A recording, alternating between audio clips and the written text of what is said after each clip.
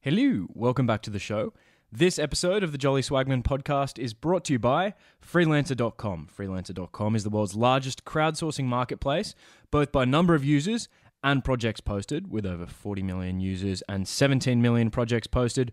Full disclaimer, I know the CEO, Matt Barry. He's a great guy, a very uncorrelated thinker who's appeared on this podcast before, and Matt has produced a true Aussie startup success story. Freelancer.com is where you go if you want to start a business or take an existing one to the next level. It does this by connecting entrepreneurs, aka you, with entrepreneurs around the world, aka freelancers. Here are some of the things they can get you help with: getting a website built, a mobile app developed, graphics designed, or even something more complicated like financial research. You can hire skilled professionals inexpensively for almost anything. In fact, there are over 1,600 different categories of work on Freelancer.com. 1,600! It's free to post a project and get quotes, so why not try it out? No job is too big or too small. Go to Freelancer.com and post your project today to turn your dreams into reality. Doesn't that sound good? This episode of the podcast is also brought to you by Blinkist. Blinkist is an app that condenses key takeaways from the best nonfiction books in the world into 15-minute blinks, which you can read or listen to. This is up my alley. I do read a lot of nonfiction, and I do have a checkered history with this company at the same time. I first heard about Blinkist in 2016. I remember where I was when I listened to my first Blink. I was in Darwin on Smith Street at the gym, and I thought, not for me. I'm a purist. I don't want anyone to do my reading for me. You shouldn't take shortcuts with that kind of stuff. Then in 2019, the company contacted me about sponsoring the podcast, and eventually I got cold feet and said, for the same reason, no one should do your reading for you. That was July 2019, and then I actually started using the free subscription they gave me as a perk during the negotiation process. And eventually I worked it out. I worked out how to hack Blinkist. You see, I was thinking about it all wrong. It's not a substitute for books. It helps you decide which books to read. It's kind of like the Amazon Look Inside feature or the Kindle Sample feature that let you preview a book, see whether the author's writing entices you, whether the ideas are of interest.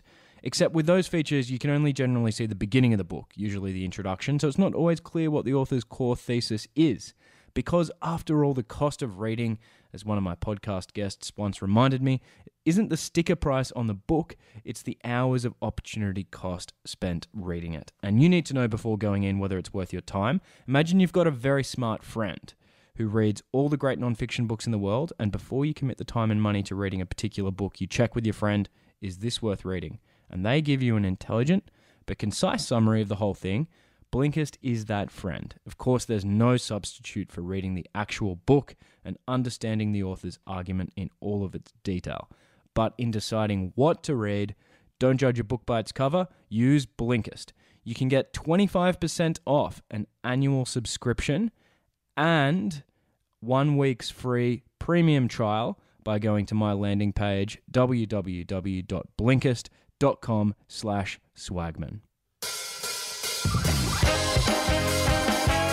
You're listening to the Jolly Swagman podcast. Here's your host, Joe Walker.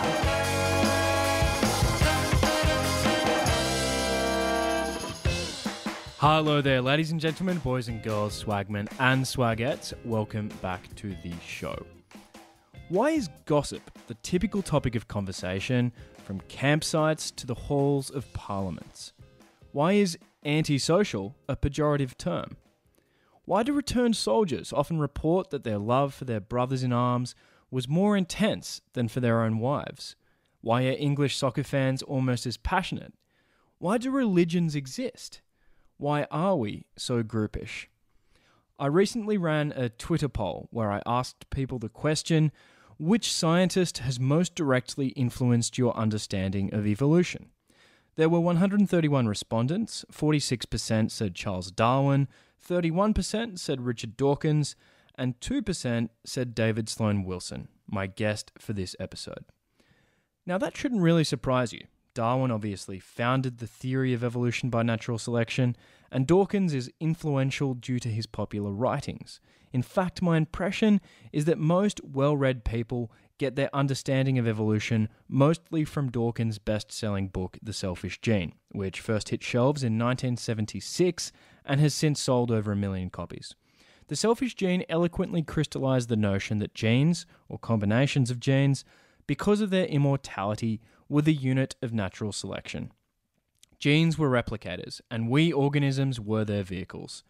Despite the book's ambiguous title, Dawkins did not mean to say that selfish genes make thoroughly selfish people. As he explained it in his later book, River Out of Eden, quote, "There are occasions when genes may maximize their selfish welfare at their level by programming unselfish cooperation or even self-sacrifice by the organism at its level. But group welfare is always a fortuitous consequence, not a primary drive. This is the meaning of the selfish gene." End quote. I think the prevalence of selfish gene theory owes at least in part to the celebrity and literary flair of some of its major proponents, Richard Dawkins, Steven Pinker, Matt Ridley. But you may be surprised to know that it no longer represents the consensus view among evolutionary biologists. And that, ladies and gentlemen, is why I've been champing at the bit to share this podcast episode with you. You see, there's a new idea as to how we got here. Actually, it's not so much a new idea as a revival. The new consensus comes from an unlikely place, an idea that was considered dead and buried only a few decades ago: group selection.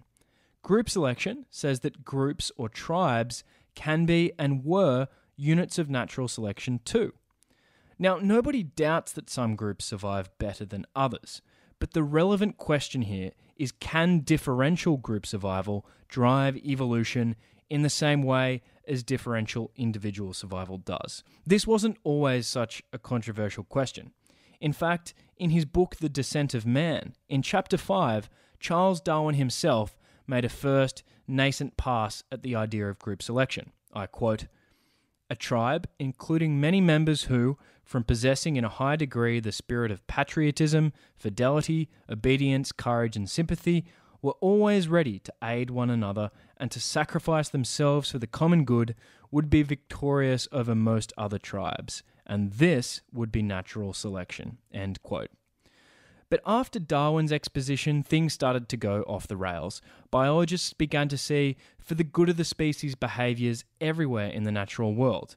Fuzzy thinking predominated and rigour fell apart. This all culminated publicly in a 1962 book called Animal Dispersion in Relation to Social Behaviour by Vero Wynne Edwards. In the book, Wynne Edwards argued that populations of animals, for example rookeries, can be self-calibrating to protect their habitats or food sources from over-exploitation.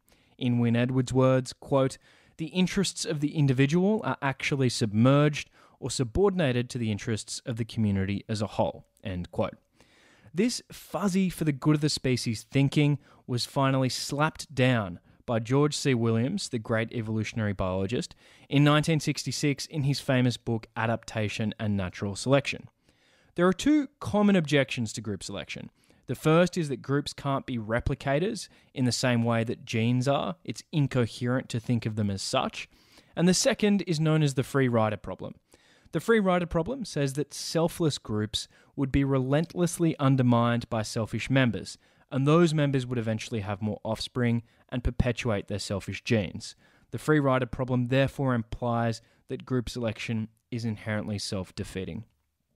By the 1960s, group selection had been, it seemed, irredeemably discredited. And so, when the final triumphant nail in the coffin came in the form of the selfish gene in 1976, Dawkins could announce that, quote, "The group selection theory now commands little support within the ranks of those professional biologists who understand evolution." End quote. By the 1980s, one evolutionary bigwig said to a graduate student that, quote, "There are three ideas that you do not invoke in biology: Lamarckism, the phlogiston theory, and group selection." End quote. And then along came our guest, David Sloan Wilson. Actually, David argued in 1994, group selection is not a dichotomous alternative to gene or individual level selection, but sits on top of it in a framework known as multi-level selection. During our evolutionary history, natural selection happened on multiple levels, in different ratios, depending on the circumstances. So there's a tug of war between different levels of selection. For example, during a famine bottleneck, or during a bloodthirsty intertribal conflict, more cooperative groups probably fared better, and so natural selection was stronger at the group level. The group was a vehicle, to use Dawkins's language, for pro-social genes. Multi-level selection is well summarized by the maxim of Edward Wilson's, exposed in his book The Meaning of Human Existence, that, quote, selfish members win within groups, but groups of altruists best groups of selfish members, end quote. Today, the tide of opinion has turned on the question of group selection. To be sure, the old guard seems determined to go down with their ship. Steven Pinker calls group selection a scientific dust bunny. Matt Ridley, in his book The Origins of Virtue, said it was an edifice without foundation. And Dawkins, reviewing Edward Wilson's book The Social Conquest of Earth, which relies on group selection, said this is not a book to be tossed lightly aside. It should be thrown with great force, end quote. But a 2014 survey by William Jaworski and two co-authors found that 175 evolutionary anthropologists were receptive to group selection. And while a majority said their mentors leaned towards kin selection, 55% regarded multi-level selection as superior to the theory of kin selection as an explanation of human sociality. If this uprising happened without your knowledge, it can all be traced back to one man, my guest, David Sloan Wilson, probably the most important evolutionary biologist you have never heard of. Dave is the guy who almost single-handedly revived a dead theory. Dave is the guy who burst into George C. Williams' office as a graduate student and said, "I'm going to change your mind on group selection." That was the George C. Williams, the guy Dawkins said he was heavily influenced by, the guy who wrote Adaptation and Natural Selection. He offered Dave a postdoc on the spot. Dave is also the guy who then went to convince Edward Wilson, the towering Harvard professor and world's foremost expert on ants, to sponsor a paper titled A Theory of Group Selection and eventually converted Ed to the cause. Dave is the guy who moral psychologist John Haidt called one of the most important evolutionary biologists of all time. Haidt also had this to say about Dave, quote, "It's rare for an academic to be able to look at a major field like biology and point to its history and say, 'You see that major turning point there? I did that.' And that's what David did. That's what David can say." End quote. Dave is the guy who's probably most directly influenced my understanding of evolution. So how did he achieve this major coup in this major field of biology? Well, this episode tells Dave's story. Of course, groupishness and prosociality don't require group selection as an explanation, but we humans are oddly groupish. Sometimes we do things for the good of the group, even when they're not seen or witnessed. We're probably what biologists call a eusocial species. That's spelled E-U-S-O-C-I-A-L, and includes bees and termites, naked mole rats. We are, to use John Haidt's metaphor, 90% chimp and 10% bee. And once you understand multi-level selection, a lot of our odd, groupish behaviours are suddenly rendered in a new light. It changes how you view human nature, and it changes how you think we should structure our societies. So, if your learning of evolution stopped when you put down the selfish gene, this podcast is for you. Alternatively, if you're new to the topic, this episode is as good a place as any to start, because Dave indulges me by running through some foundational concepts at the beginning of the conversation. Without much further ado, please enjoy my chat with David Sloan Wilson. David Sloan Wilson, thank you so much for joining me. Thank you. Happy to be here. I'm very excited to speak with you because of your monumental achievements in the field of evolutionary biology. And for a while there, you were like a lone voice clamoring in the wilderness. And those were the 70s, when it was almost token to announce your group loyalty, I suppose, at the beginning of an evolutionary biology paper and say that, no, I'm not invoking group selection here. And yes, that's right. Group loyalty to not invoking group selection. Exactly. Very ironic. But fast forwarding 40 or so years, and it's now commonplace to acknowledge your ideas and multi-level selection, or at least the principle of equivalence, which we'll speak about later. So in this conversation, I want to learn how a somewhat underappreciated prophet morphed into an appreciated one. And we're going to start with your background before moving into your career, and then we'll weave in some of your ideas on how humans evolved, how we should think about religion, and what all this means for how we structure our societies and our economies moving into the 21st century. So I'm very much looking forward to this. And the first question I want to ask relates to your childhood. Your father was a famous novelist, Sloan Wilson. Wrote two very popular books, The Man in the Grey Flannel Suit, which was published in 1956, and A Summer Place, which was published in 1958. I read The Man in the Grey Flannel Suit in preparation for this interview, or well, not the whole book, just parts of it, which was probably his most famous novel. And it was just so engrossing. It's describing a suburban family, probably borrows from parts of his own life, but it just sucks you in. You know, the trials and tribulations and vicissitudes of this family, the vase thrown against the wall that leaves the question mark. The question mark shaped crack that friends are sort of inquiring about at a dinner party. And it just reminded me how much I miss fiction since I've been reading nonfiction exclusively for the last 4 years. Which of his books do you like the most? Or do you even like his books? Well, I do like his books. I mean, he put his finger on the pulse twice.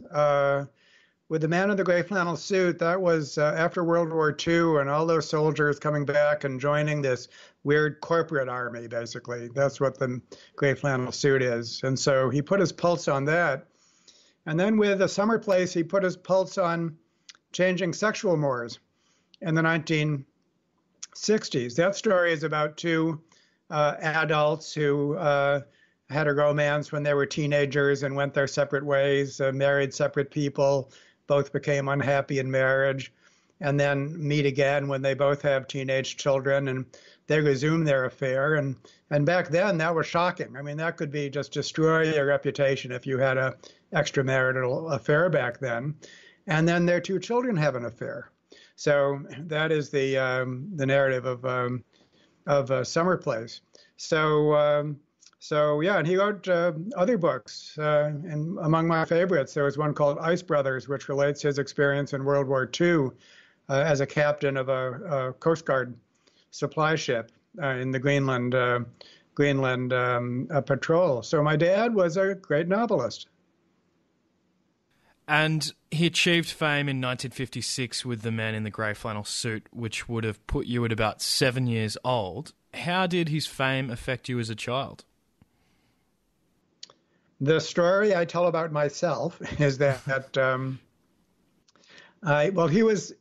he was like both by his personality and by his stature as a best-selling novelist, he was the center of attention wherever he went. He trumped everything. He trumped pedigree. He trumped wealth. Wherever he went, he was the center of attention, and I could not help but notice that. And I think that all offspring, maybe sons more than daughters, I don't know, but your relationship to your parent, you see yourself basically as this is something you have to match. It's like a benchmark. And in my case, that was like climbing Mount Everest or being asked to. So that was intimidating. And I think kids solve that problem in a number of ways. In my case, the story I tell about myself is that I decided to do something that he could respect, but could not understand. That would be a scientist. And do you know, I succeeded admirably. He respected what I did, very proud of me, and actually never really understood very well what I did. But I think that I certainly inherited, maybe culturally, not genetically, or maybe both, a love of writing. And so I take writing very seriously. And as soon as I saw that evolution could say something about the human condition, then that in some ways brought out the novelist in me, because what novelists do, of course, is they try to understand the human condition My father did it through the lens of his personal experience. And now I saw that I could do it through the lens of a theory, evolutionary theory. But I could reflect upon the length and breadth of humanity. And so that was very attractive to me. And so I think that I came of age as a graduate student just when E.O. Wilson, we'll be talking about him, published sociobiology. And sociobiology was celebrated as a triumph for the study of animal behavior, but the final chapter on humans created a storm of controversy. Basically, that's a place marker that in 1975, it was not acceptable, it was taboo to study humans from an evolutionary perspective, to say that somehow we can take the same theory that applies to all other species and apply it to our own species was not allowed back then, at least among many people in the humanities. So that was actually the same year I got my PhD, but for me it was alluring, not threatening. So I in some ways I was at the vanguard of the post sociobiology generation. Yeah, and I want to ask you about that in more detail. I've asked you about your father. What was your mother like? My mom was a housewife and a very nurturing person. Both my mom and dad were not religious at all. My mom would call herself agnostic. My dad was a skeptic. He loved to poke fun at religion and its hypocrisy. But they were nevertheless very highly moral. And so if you read my father's books, you'll see that all the characters are trying to do well by each other. They might be failing at that, but they're trying to do well by each other. And I think that also explains perhaps why when I became a graduate student and I started to encounter this idea that everything that evolves must be selfish, the idea that something is genuinely nice, genuinely altruistic, why can't that be a product of evolution? So I think the selfish gene concept was something that offended my sensibilities. I thought it was important to be nice, and surely it should be possible to explain niceness at face value without calling it selfish. So there was another case in which when many people were running away from group selection, I ran towards it. And another story I tell about myself is that because my father was very famous, then I wanted to be famous too. And what better way to make your reputation than to showing that theory of group selection, which everyone had rejected, in fact, could be revived. And so I ran towards group selection rather than away from it, in part because I wanted to make my name. So you were raised agnostic, and you would now describe yourself as atheist? I was raised agnostic / atheist. My dad would call himself an atheist. Uh-huh. And now I certainly do describe myself as an atheist. I'm a true blue methodological naturalist, you might say. Yeah. I feel that everything about religion can be explained as a human construction. And so, yes, I am an atheist. Yeah. So I was raised Catholic, but I'm now an atheist. So we had probably radically different experiences in that regard. And that actually leads me to another question I want to ask about your childhood, the final kind of childhood background question.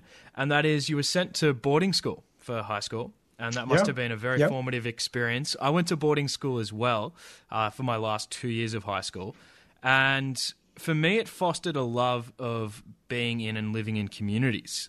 We would, would cheer as a whole school at the sport on the weekend, sing in the choir. And when you do communal activities like that, you really feel a part of something larger than yourself. Did you have a similar experience at boarding school? Did it inform your appreciation of human communities?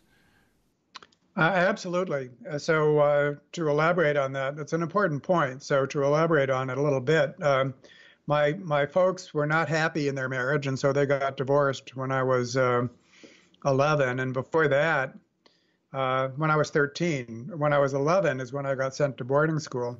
Mm-hmm. And my mom said, I don't remember it myself, but my mom said that I was following my father around saying, I'm sorry, I'm sorry. So evidently I was taking the problems of their marriage onto my little shoulders. And so she thought it was time that wasn't very healthy. And so she sent me to this boarding school, which by luck or by her wisdom was the most amazing boarding school you have ever seen. It was located in the Adirondack Mountains, which is a wilderness area of New York State.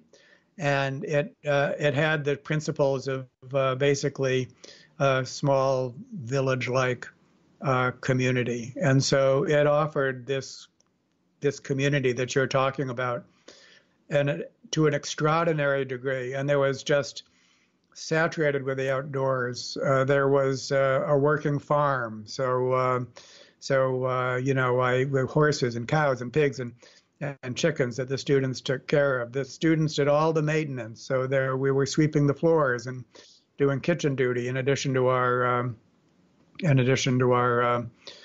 studies. The adults were called by their first name. It just went on and on. So it was the living embodiment of a small, nurturing, egalitarian community.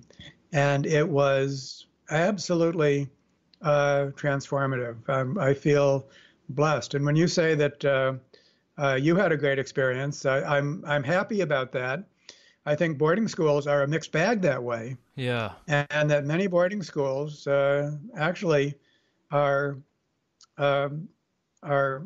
very problematic because they don't offer that community. You might say they're hierarchical. Think of the British boarding school model, which can be very nasty places. And as it turned out, that school only went to the 8th grade, and so I needed to go to another school in the 9th grade. I picked one that I thought was just like the first one, but no, possibly because there was just adolescents rather than younger kids, and also because it had a lack of structure. And this points out I think another general point is that in order for a community to be strong and nurturing, it cannot lack structure. There has to be some sense in which misbehavior is prohibited, monitored, and something is done about it if you misbehave. If a community lacks that, then you're going to get multiple forms of disruptive, self-serving behaviors. And so that second school, because it lacked that kind of structure, became into a kind of a Lord of the Flies society with cliques that were, there wasn't physical violence, but there was lots of psychological violence, lots of drugs and stuff like that. So when it comes to communities, then they must have the right ingredients to offer that nurturing environments. I'm happy to know that yours did. It did, yeah, and I agree. I think boarding school, it can kind of either be Swiss Family Robinson or Lord of the Flies. It's a fine line, but it all depends on the way they're structured and controlled. But really, there's a take-home message here, because that applies to all groups of all kinds. Yeah. So what we just said about boarding schools applies to any kind of group. We'll get back to that. Yeah, all groups, in order to be cooperative units, must have certain design features. And when they lack them, then they become like the Lord of the Flies. Yeah. We'll get back to that, and that refers, I guess, to Elinor Ostrom's core design principles. Yep. Now, Dave, I want to ask you about how you first encountered the theory of natural selection. And for me, natural selection is one of those elegantly tautological ideas that has so much explanatory power. I often think, I can't remember where I first heard this, but you can think of the power of an idea as being how much it explains divided by how much it assumes. And Dan Dennett once called natural selection the best idea that anyone ever had. Maybe that's going slightly too far, but I certainly wouldn't call it hyperbole either. And I'd love to know, do you remember the moment you first fell in love with the idea such that you decided it was worthy of building an intellectual career around? Was it a moment or was it a gradual process? Well, it happened, in a way, it happened in my sophomore year in college. Throughout my upbringing, because I did have a lot of outdoors, then I love being outdoors. I love studying animals and things like that. And so I did that even before I went to college. By the time I got to college, I was undecided as to whether I should go into philosophy, music, or biology. And by the first year of college, I swung in the direction of biology. And it was at that point that evolution just came very naturally to me. I've written elsewhere that I read Ernst Mahr's Animal Species and Evolution, which is an 800-page tome, in a week. So it was just an idea that I took to like a duck to water. I was not a good student. I went to all of my schools were my safeties, basically. I applied to the best schools and was rejected by all of them, and then went to my so-called safety schools, although those turned out to be very good. And at the University of Rochester, I did poorly in my lecture classes, but I was lucky to work in the laboratory of a professor named Conrad Istok. And once I was basically in somebody's laboratory and operating in graduate student mode, there's such a difference between undergraduate education and graduate education. There's a night and day difference. And actually, undergraduate education should be like graduate education. There's no excuse for undergraduate education other than just the need to teach students in mass numbers. But once I was in a lab, capable of doing my own inquiry, that's where I thrived, and just began soaking up evolution, and basically functioning like a graduate student starting in my sophomore year in college. For people who aren't familiar with the theory, tell us the three conditions required for natural selection. Well, you said it nicely, that the ratio of what it assumes and what it explains, is that how you put it? Yeah. Yeah, so three ingredients to the theory of natural selection. First, organisms vary in just about everything that could be measured. Number two, those differences make a difference in terms of survival and reproduction. And number three, offspring tend to resemble their parents. Darwin didn't know why, but he did know that. And so put those three ingredients together, and you have your conclusion that populations do not remain constant over time. They change, and traits that adapt them, contribute to their survival and reproduction, accumulate in the population. And so it's by this process that organisms become well adapted to their environments. It's that simple. And should we think about natural selection and evolution as synonymous terms? There's a big difference. Evolution you can define broadly as change, and natural selection is one process of change, but there are others. So drift is also a process of change. You can have differences. Let's say that you have differences, things that you can measure that don't make a difference. So they don't stay the same. Just chance will cause them to change in their frequency. Then there's a whole bag of other things, byproducts, and a trait is not an atomistic entity. A trait is a result of development. It's linked to other traits, and so it's not as if each and everything you can measure in an organism has or requires a separate adaptive explanation. So natural selection is certainly the centerpiece of Darwin's theory of evolution, but evolution will always be a broader category than natural selection. Mm-hmm. So evolution evolves by a number of mutual processes like random drift, byproducts like spandrels, but the most important one for us to understand, at least for this conversation, is evolution by natural selection. The reason that it has a special status is because you can reason on the basis of natural selection in a way that doesn't require any knowledge of the physical makeup of the organism. The way I often state this is in a class, works every time. So picture a desert, a standard desert, and I'm going to ask you the question, what color are most of the species in the desert? And of course, everyone says brown. And then why would that be? Why would that be?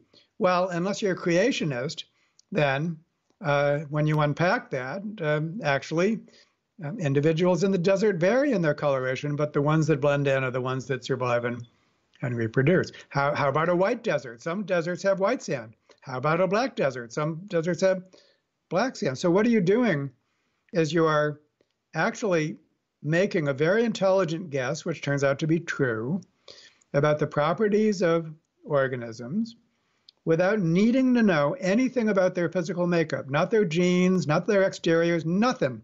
Because what natural selection does, to the degree that the physical makeup of organisms results in heritable variation, that's the degree to which it becomes a malleable clay, which is molded by environmental forces. So it's on the basis of the environment that you predict the properties of the organism, not the basis of their physical makeup. So this provides what I call a third way of thinking. Before natural selection thinking, you only had two ways to explain something: its physical makeup or some theological explanation.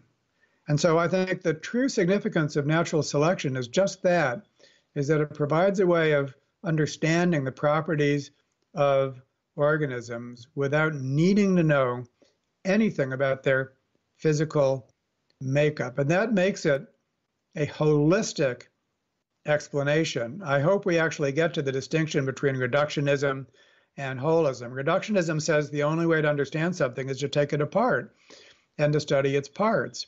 Holism says the parts permit the whole to have its properties, but they do not cause the whole to have its properties. That's the quintessential holistic statement. And natural selection thinking says exactly that, is that basically natural selection, what the properties of organisms are molded not by the parts, the physical makeup of the organism permits the organism to have its properties, but those properties are caused by the environmental forces. This is sometimes called downward causation. Downward causation. So it really maps very nicely onto the reductionism-holism distinction and provides a basis for holistic thinking, which is rock solid, scientifically justifiable. Mm-hmm. I want to ask you another question about your time as a student, Dave. You've mentioned Ernst Mahr's book, Animal Species and Evolution, and you mentioned Ed Wilson's book, Sociobiology. Were there any other life-changing books you read while you were at college, or are those the only two in that sort of category? Well, I did enter school even as an undergraduate student when, at the moment that group selection had been rejected. And so I actually don't remember whether I read Wynne Edwards' book, Animal Dispersion and Evolution, cover to cover, but it was definitely in the air. So even as a undergraduate student, I had encountered Wynne Edwards and his rejection. Uh-huh. I also am not sure, I don't think I read G.C. Williams' Adaptation and Natural Selection, which came out in 1966.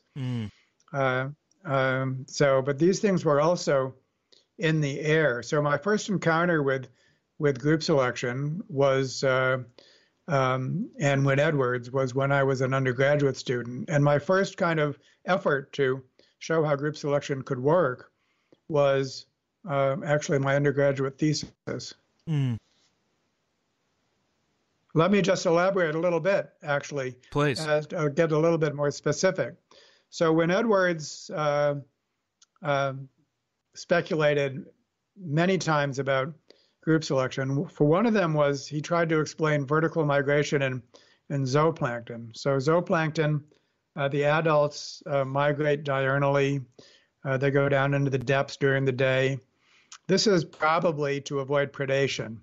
So the young zooplankton, because they're small, stay up in the surface. The adults go down deep. When Edwards interpreted this as a kind of form of mass parental care, that the adults were collectively leaving the food-rich zone in order to provide food for their offspring.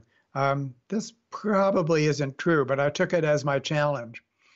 And what's so interesting about zooplankton, as I learned, is that even though you'd think that in an aquatic or marine environment like that, surely everything should be well mixed, right? What could be better mixed than an ocean? But as it turns out, the distributions of plankton in the ocean are amazingly patchy.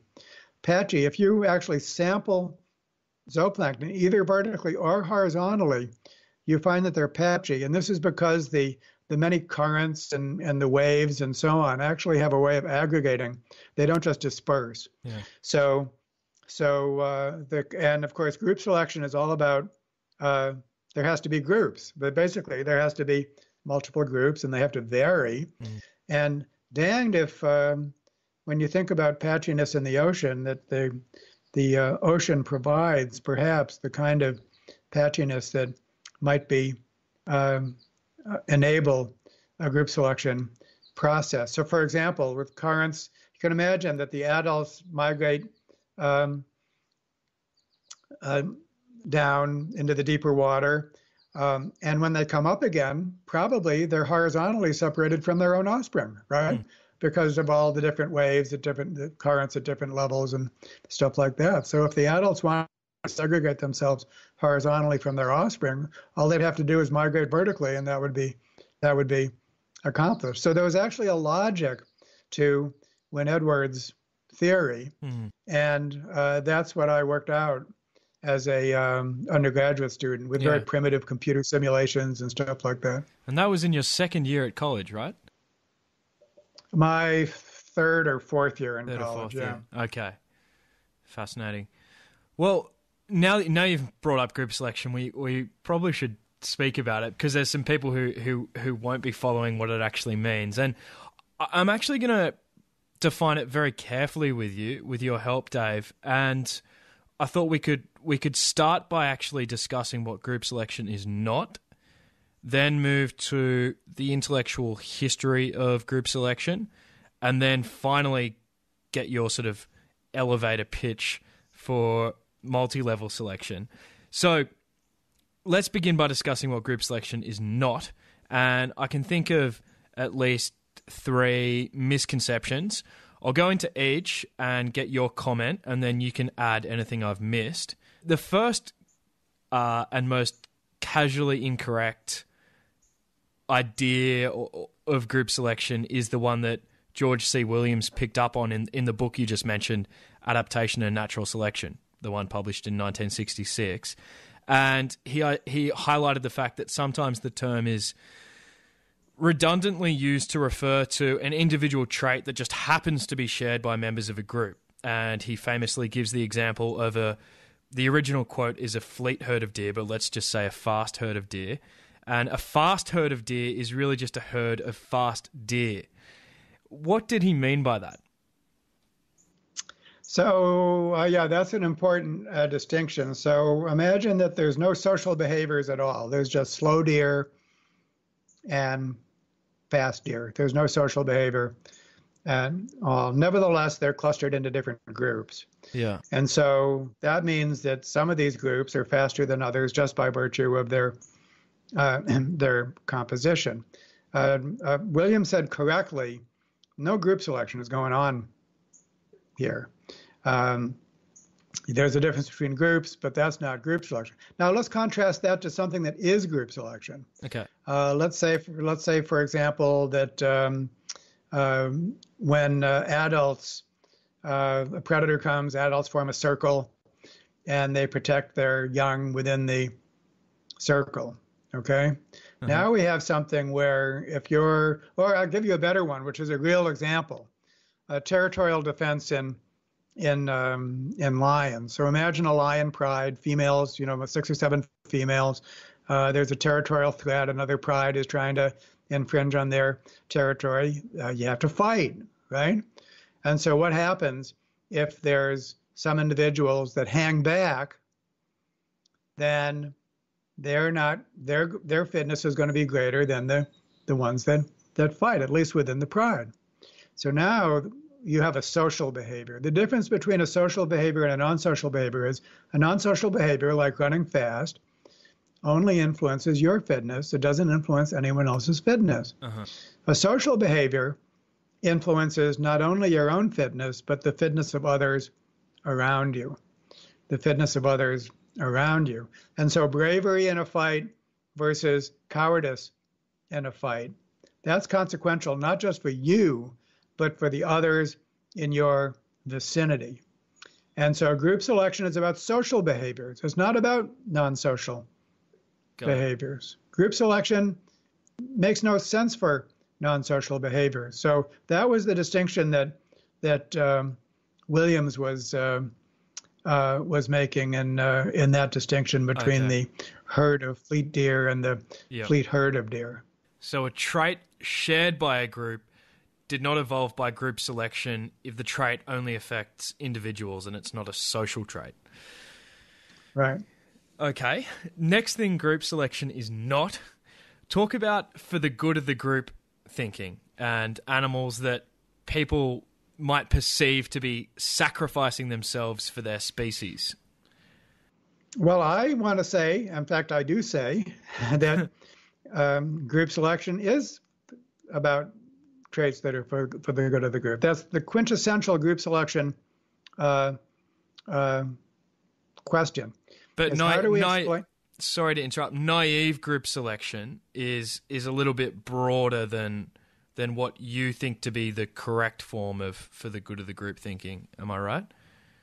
Well, I want to say that naive group selection is like a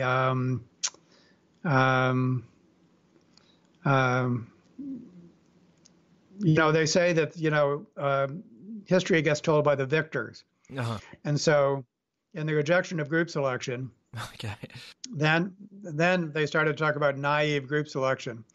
So I think we should first talk about what group selection is, and then talk about what might qualify as naive group selection. Is that okay? Yeah, go for it. So I think that group selection begins with Darwin, and Darwin, at the beginning, thought that his theory of natural selection could explain all aspects of design that had been attributed to a creator. But gradually he realized that that was not the case. And the exception were all of the traits associated with morality and virtue. Everything that we regard as morally virtuous. I play this game with audiences all the time. I ask them, and I'll ask you, just describe for me the morally perfect individual. What are the adjectives that would be used to describe the morally perfect individual? Altruistic, pro-social, doesn't lie, sacrifices for the group, kind, generous. Yeah, that's right. 100% of the time you get that answer. Now, if you think of those social behaviors from an evolutionary perspective, of course, what's the alternative to these things? So what's the opposite of the morally perfect individual? Spit out some adjectives for evil incarnate. Selfish, thieving, lying, stealing, cheating. Yeah, okay. Murdering. So just imagine a Darwinian contest between these two classes of traits. And what you find is that the virtuous traits do not have the advantage. They are inherently vulnerable to the traits that we associate with evil. And if we just state that a little more formally, is that doing something for others or for a group as a whole inherently requires time, energy, and risk on the part of the individual actor. Mm-hmm. And for those individuals that are not virtuous, they accept those social benefits without providing them. And so therefore, in any group that contains more prosocial and less prosocial individuals, the advantage goes to the less prosocial individual. Darwin said, it is true that the morally virtuous individual is not more fit compared to someone else within their own group. And so Darwin's theory did not have the capacity to explain all of the behaviors that we associate as virtuous. And those behaviors, of course, are for the good of the group, for the good of others, and for the good of the group. It's those traits that Darwin could not explain on the basis of competition among individuals that are socially interacting with each other. And so this was a dilemma of the first rank for him. How could he explain these behaviors? And the answer was not far to seek. It is actually pretty obvious that although at the most local level, at the level of the group of individuals that are socially interacting with each other, that selfishness beats altruism, but a group of altruists will robustly outcompete a group of selfish individuals. And so as soon as you imagine that the evolving population consists of multiple social groups, tribes, as Darwin put it, or he also used the word community. But as soon as we begin to think of the evolving population of consisting of multiple groups, then we can explain the evolution of altruism and all of its forms. Any trait that's for the good of the group will be positively selected by between group competition. So that was why Darwin needed the theory of group selection in order to explain this very important class of traits that are for the good of the group. That was the origin of group selection theory and the thread that continued through the whole history of the subject. We could follow that thread all the way through to the birth of population genetics. So the fathers of population genetics were Ronald Fisher, J.B.S. Haldane, and Sewall Wright. These were the people that put the theory of evolution on a mathematical foundation, basically building models of Mendelian inheritance. And they had a lot of work to do just to build the whole mathematical framework for studying evolution. Against that background, this particular problem of altruism, as strange as it might seem, did not loom very large. It was not like a central issue. There was too much else that they had to do. But nevertheless, each one considered the problem briefly. And in all cases, they basically recapitulated Darwin's thinking. How do we explain a trait that is good for the group, but selectively disadvantageous within groups? The only way we can do it is by positing a multi-group population and some sense in which the more altruistic groups contribute more to the gene pool than the less altruistic groups. Each did so in a different way with different specific conceptions of groups. Now, against that background, now we can get to naive group selection. Okay. Because not all biologists were as discerning as Darwin, and many of them didn't know much about population genetics. So you have to understand that the kind of the integration of the different branches of biology. Today we have like ecology, evolution, behavior. Those are fused. We call that EEB.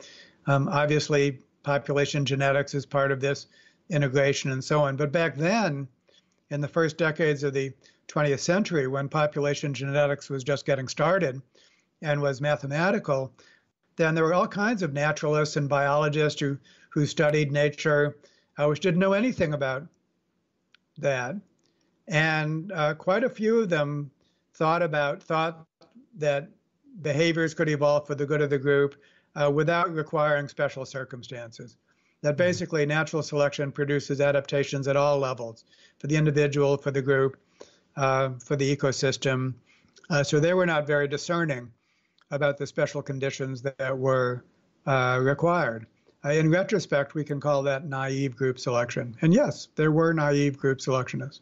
Okay. And really what the contribution of G.C. Williams, here's the story of how he wrote Adaptation and Natural Selection. He was got his PhD at UC Berkeley, and he did receive training in population genetics. So he was well trained for his time. And then he did a postdoc at the University of Chicago. This was before Wynne Edwards wrote his book. And he went into a lecture by a termite biologist named Alfred Emerson, a very well-known biologist, a termite biologist. And of course, termites are the quintessential superorganism. Today we know that the eusocial insect colonies are definitely units of selection. But Emerson generalized beyond that. He explained, he thought about all of nature as like a termite colony. And this disgusted George Williams. He said he left that lecture, and he said, if this is biology, I want to do something else, like become a car salesman. and so George set about writing a book that critiqued basically this kind of sloppy thinking that behaviors evolve for the good of the group. And it was only while he was writing that book that Wynne Edwards published his book. So George's book was not a response to Wynne Edwards' book. They're still spaced 4 years apart. Wynne Edwards was published in 1962, Williams in 1966. So Williams had plenty of time to kind of add Wynne Edwards to the list of naive group selectionists. But so George, quite properly, was what he was doing, and he himself thought of it this way, was he was kind of trying to educate biologists in population genetics theory and to cause them to think more rigorously about lots of things, not just group selection. And in the process, he also came to the conclusion that not only does group selection require special conditions, but those conditions are so special that it hardly exists at all. It could exist in principle, but in practice, he claimed almost everything could be explained as a product of within-group selection. Lower-level selection is almost invariably stronger than higher-level selection, was the empirical conclusion that he came to. Got it. So that's really what I wanted to bring out in terms of what group selection is not. It's not that sloppy thinking that George Williams reacted to, that between group selection easily trumps within group selection. But you gave us some necessary background, so thank you for that. And I think that also leads to another thing group selection is not, which I want to highlight and underscore here, which has been implicit in everything you've said, Dave, but I think for people who aren't familiar with evolutionary biology, it's important to point this out, and that is that group selection isn't mutually exclusive with or some sort of alternative framework to gene-level selection or individual-level selection. And really what you mean when you say group selection is multi-level selection. Do you just want to make a comment on that? If you think about what we've already said, group selection is a series of nested comparisons. First, you compare the fitness of individuals within groups, and it's at that level that selfishness beats altruism. Then you compare the fitness differences between groups in a multi-group population. That's where altruism beats selfishness. But you're always comparing the fitness of units within the next higher unit, okay? Now we can frame shift downward, and we can compare the fitness of genes within individuals. And we have cases such as meiotic drive and certainly cancer, in which genes can be more fit than other genes within the same individual. So that would be now extending this nested fitness comparisons. Units within higher units. What are the fitness of genes within individuals? What's the fitness of individuals within groups? What's the fitness of groups within a multi-group population? It's in this sense that gene level selection and individual level selection and group level selection are distinct from each other. They're non-overlapping, okay? Now, but there's another sense of gene level selection and individual level selection. Let's take a gene that's not a selfish gene in the first sense. Let's take a gene that basically just makes you more fit as an individual and all the other genes within you, okay? So there's no difference in the fitness of genes in this scenario. The gene is benefiting everyone, okay? Nevertheless, it evolves by virtue of the fact that the individual is more fit than other individuals. Now, you can still say that that gene is more fit than other genes, all things considered. Not within the individual, but all things considered, it evolves. And anything that evolves is more fit than what doesn't evolve. And so there's a second meaning of selfish genes, not selfish in the sense of more fit than other genes within the same individual, but selfish in the sense of more fit, all things considered. All things considered.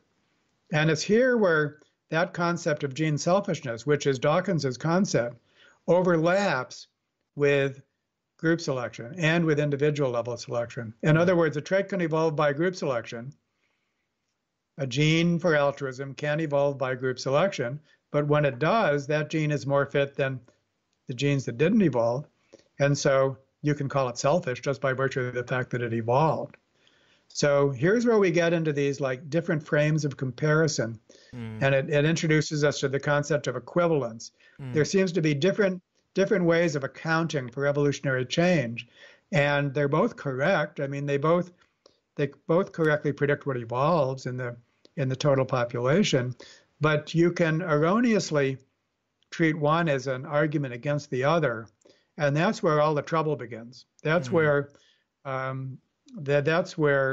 the confusion starts and was endemic in the with the whole rejection of group selection was a confusion basically of this sort. I don't know if that's going to be clear to your readers, to your listeners. No, it's a very important point to establish, however. I agree, and I think it will be clear, if not now, then momentarily. Let's turn now to when group selection fell out of favour. Tell us about how that happened. The main thing I want to say about that is to situate it in very broad cultural terms, with what I think is the advent of individualism as a broad cultural phenomenon. So let me set the stage for this a little bit. If you go back to the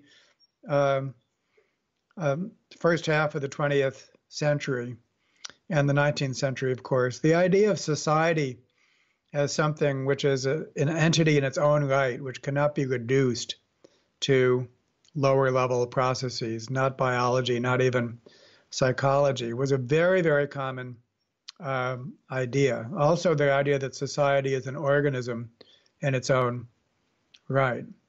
And Durkheim is somebody that's associated with this. The birth of the whole field of sociology established itself as that basically we need to study society on its own terms. It just can't be reduced. That led to a tradition called functionalism, which basically explained cultures and societies on the basis of how well they worked for the group, basically.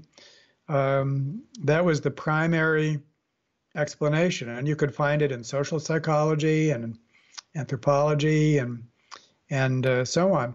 It actually was the dominant tradition, but then it fell out of favor for a good reason. What was that reason? It was too axiomatic. It was as if, like, every feature of a society or culture had to be explained as for the good of the group. And so it deserved to be rejected as too axiomatic, but what replaced it? So what replaced it was often called individualism, and it basically is a commitment to the idea that the most fundamental explanation is at the individual level. You do not understand something unless you understand it in terms of individual thoughts and actions. And so this became prominent across disciplines. In economics, it's called rational choice theory, homo economicus, the rational actor, basically. The economic profession is penetrated by individualism, that we're going to explain economic phenomenon in terms of individual self-interest. It's called methodological individualism in the social sciences. And in everyday life, we have people like Margaret Thatcher saying there's no such thing of society, only individuals and their families. So there actually is nothing social other than a consequence of what individuals do in order to maximize their utilities or their self-interest. Well, isn't it curious that at the same time these things were happening across the board, then that also is when evolution had its individualistic swing. And that evolutionists decided that really everything has to be explained as a form of lower level selection. Williams called it the theory of individual selection, and then Dawkins notched it still further down to a theory of gene level selection. So in some ways, it seems that what took place in evolution was marching in lockstep with broader cultural trends. And I think that's a very important point to make. We cannot explain what happened in the field of evolution in isolation from what was happening elsewhere. And social historians are needed to explain in detail just what was going on and what was causing what. So this normative worldview of radical individualism, the sort of Ayn Rand view of the world, permeated the sciences, including evolutionary biology, and struck a deep resonance with the idea of individual level selection. Absolutely. And if we try to Dave, is there anything in the writings of the gene's eye view or the individual selectionists that would be evidence for that theory? I think some of these have, you might say, I don't think this was necessarily ideologically driven. Right. I think part of it is the advent of mathematical models. And because mathematical models, almost by definition, are reductionistic and simplifying, and are going to be individualistic in how they are constructed. There's a cycle that I don't think it's inevitable, but it happens more often than not, that as soon as you think of things mathematically, there's a simplification stage where you build these really simple models. You try to explain as much as you can with them. And then gradually, there's things that you cannot explain with those models, and those models become more and more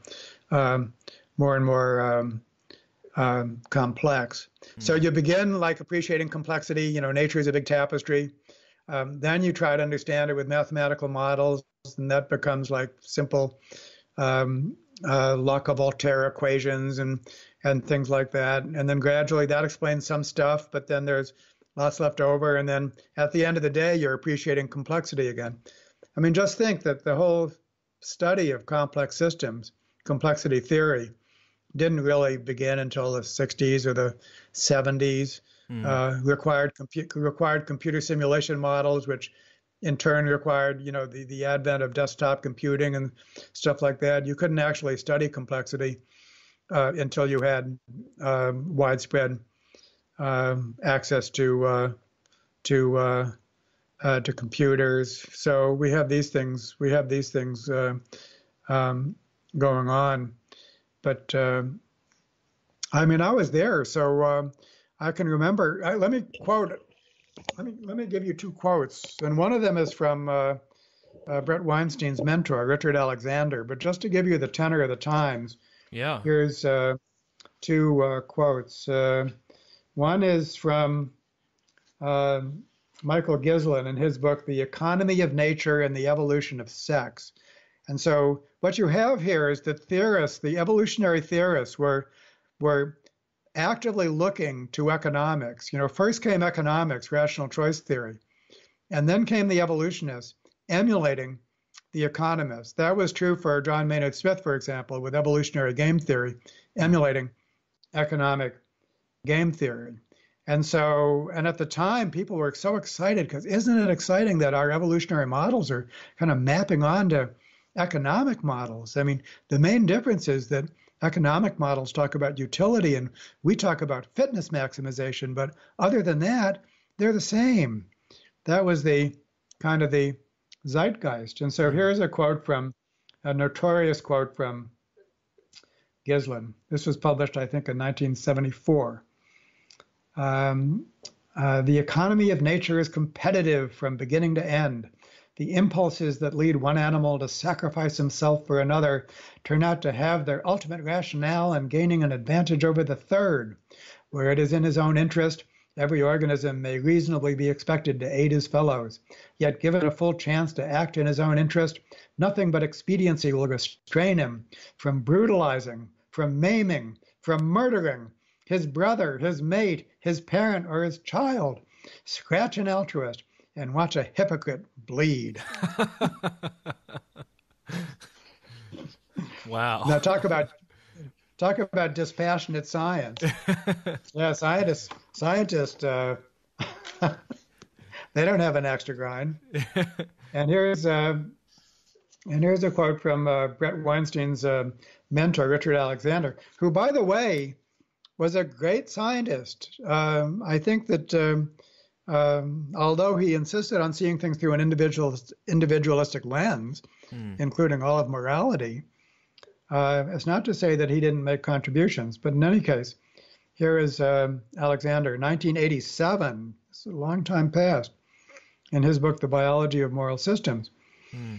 I suspect that nearly all humans believe it is a normal part of the functioning of every human individual now and then to assist someone else in the realization of that person's own interests to the actual net expense of those of the altruist. What this greatest intellectual revolution of the century, in other words, the individualistic perspective in evolutionary biology, tells us is that despite our intuitions, there is not a shred of evidence to support this view of beneficence, and a great deal of convincing theory suggests that any such view will eventually be judged false. So the message here is that although we think that we act on behalf of others and that could be accepted at face value, actually that's not true. And that the greatest intellectual revolution of the century is to tell us that everything that we associate with morality can be understood as a form of self-interest. So there you have the individualistic perspective in full swing. And what I find so remarkable is that if we place that against functionalism, if we rejected functionalism for being axiomatic, as we should, then individualism of this sort is also axiomatic. We must explain everything as a form of individual self-interest. And I think that what's special about what's happening now with multi-level selection theory and other theories, because we have to acknowledge equivalence, is that we now have something which is not axiomatic. We could actually, on a case-by-case basis, we could look at some product of evolution, and we can say, for example, in this case, it evolved by within-group selection, and so it deserves to be called an individual-level adaptation. In that case, it evolved by group selection. It deserves to be called a group-level adaptation. You can call it on a case-by-case basis. That means it's no longer axiomatic. And that is, I think, a very important point to make. It's incredible the parallels between where evolutionary theory went wrong and where neoclassical economics went wrong. Like taking macroeconomics, for example, it's not just that it assumes all the units or the individual agents in the economy are selfish, utility maximizing machines, but also it overlooks the emergent phenomena of how they act and interact in groups. Things like conformity, herding. That's the psychology of bubbles, which neoclassical economics was just blind to for so long. Yep, totally. And that's why this parallel history of economics, and well, again, it goes beyond even those two fields. It extends to the social sciences and so on. And social psychology completely taken over by the individualistic perspective. So it's broader than any of those. But you're absolutely right that, and in this sense, I think evolutionary biology has advanced beyond economic theory. Economic theory is still stuck, very much stuck with individualism, even like behavioral economics, which is certainly an advance over rational choice theory, but it's still individualistic. It's still talking about individuals as now basically being guided by heuristics and biases rather than rational choice. But it's still very much an individual level of description. Whereas evolution, to the extent that it embraces multi-level selection theory, now has really started to explain phenomenon as a group level adaptations, including such things as religion, which we'll be getting to. Yeah, I think you make a good point about how even behavioral economics is still grounded in an individualistic paradigm. You know, Daniel Kahneman has the metaphor or the two characters of System 1 and System 2. System 1 being the fast, intuitive thinking, which results in the biases, and System 2 being the slower, more effortful thinking. I often like to hijack that metaphor and talk about System 3, which is, the social influences between people. That's a totally different category altogether. Exactly. The idea that we're more like ant colonies than we have imagined in the past. That's the degree to which our individual brains evolved in the context of groups so much that we're to a degree, it's a very careful comparison that you have to make. We're like an ant in an ant colony. That is true in its own special way to a remarkable degree. And that is beyond the imagination of many people. Yeah. Or to borrow John Haidt's metaphor, we're 90% chimp and 10% bee. Yeah. I'd quibble with the proportions, but you'd make it more in favor of the bees? Yeah. Wow. What percentages would you put on it? I mean, obviously, it's just a metaphor, but no. We'll talk about. I think it's on our agenda to talk about Jim Cohen's work. And social baseline theory. But I mean, we can do it now if you want, or we can do it later. But let's do it later then, because I want to in this story, this intellectual history of group selection now swaying back to individual level selection and inclusive fitness, beginning with, JBS Haldane and W.D. Hamilton and George C. Williams. I want to rejoin the story where you kind of enter the picture, Dave, and you published your first academic article on group selection in 1975, and it was titled A Theory of Group Selection. But there's actually kind of a cool story around that, because in 1974 you got Ed Wilson, the preeminent, towering man at Harvard, who the world expert on insects and ants, and you had him sponsor the paper. And I want to ask you about that, and I want you to tell us the story of when you burst into George C. Williams' office at Stony Brook, and what happened there. Well, so I told you that I kind of tinkered with group selection as an undergraduate student, and that was on zooplankton. Yeah. I went to graduate school. Once again, my safety. I didn't get into any other college but my safety, Michigan State, which turned out to be a great choice. And I was intending to be a zooplankton ecologist, not studying group selection or vertical migration. I was actually studying issues relating to feeding and the like. I actually met Ed Wilson the first time at Woods Hole, which is a great marine biological laboratory. I was taking a course in marine ecology, and he was one of the teachers of that course. And so this has nothing to do with group selection. I was studying feeding and copepods, but that was my first encounter with Ed Wilson was there. Anyhow, I was most of the way through my thesis on not group selection when a paper on vertical migration came out, and it just caused me to dust off my old ideas. And by then I'd become a modeler. Not only was I studying zooplankton, but I had become a little bit proficient at building mathematical models, very simple algebraic models, nothing sophisticated. Nevertheless, I started to build a model of group selection that suddenly became very general, way beyond zooplankton. And it was like I immediately understood its significance, that here was quite a general explanation of how group selection could actually be a strong evolutionary force. So I must have been a bold person, because I just contacted Ed Wilson on the spot and said I wanted to speak with him, and he said yes. He's a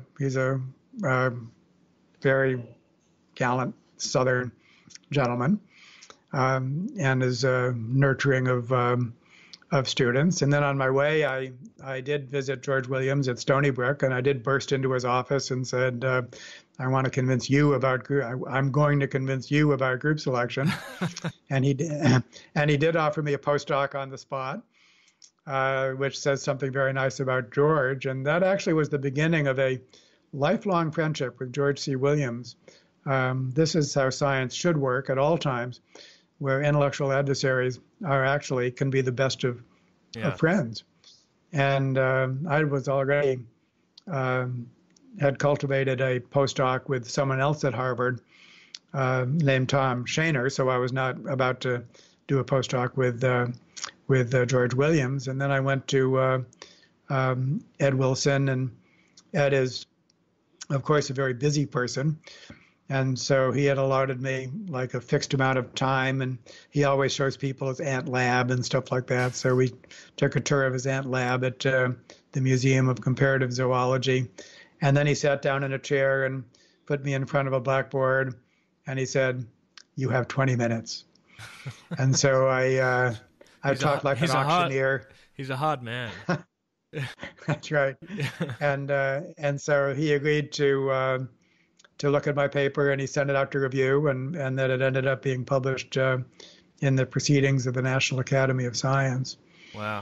And then that created a dilemma for my PhD advisor, because this paper on group selection had nothing to do with the rest of my thesis. And my PhD advisor, a free-spirited man named Don Hall, decided that my PNAS paper was good enough for PNAS and Ed Wilson, it was good enough for a PhD thesis. So that became my entire thesis. Yeah. How old were you when that paper was published? I would have been 24. Wow, that's crazy. Well done. I mean, a lot of people. I mean, that was in part because it was a really generative time. This was the 1973. This was the year. This was the decade where, of course, sociobiology was published. This was the decade where Dobzhansky said, "Nothing in biology makes sense except in the light of evolution." This was the decade that Tinbergen, Lorenz, and von Frisch got the Nobel Prize for their work. And so what was happening was these historically separate fields of ecology, evolution, and behavior were fusing. And it was like the beginning of rock and roll, you might say. I mean, mathematical models were just coming into their own. And so it meant that if a graduate student was like in the middle of this, then there were so many things to discover, so many models to build, so many studies to do. The concept of optimal foraging theory, that you can study foraging as in terms of fitness maximization. How would a predator forage for prey if it was attempting to maximize its energy intake? Let's build an economic model of that. And this led to predictions that you could test, and so the whole kind of transformation of biology, whole organism biology, from a sort of a natural history descriptive typological phase to a predictive phase with models and testing and stuff. That's what I was lucky enough to be present for. So I think that, we know that in many cases there's times when something big starts, like rock and roll, and the people that are there, they become the classics. And then what follows, it becomes a little bit derivative.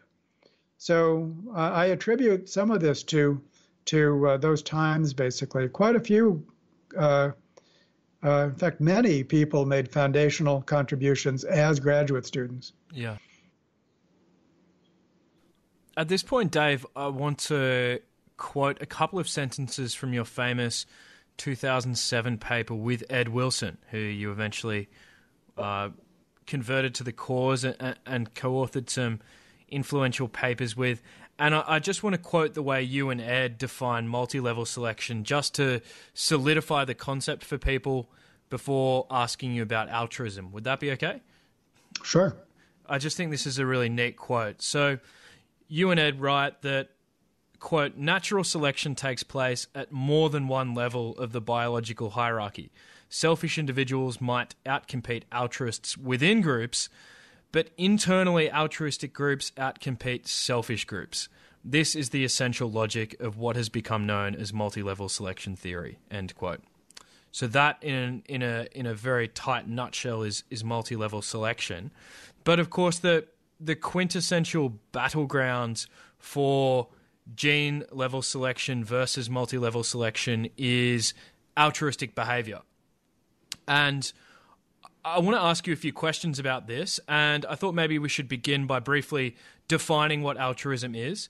And the person who actually coined the term altruism was Auguste Comte. How did he define altruism? Isn't it strange that the word altruism didn't even exist until the mid-1800s? That seems shocking. Do you know what word they used before that? I think there were words for community and things like that, German words for community, but not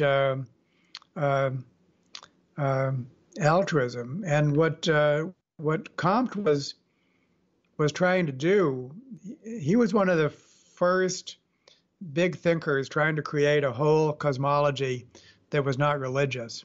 He called it the religion of man.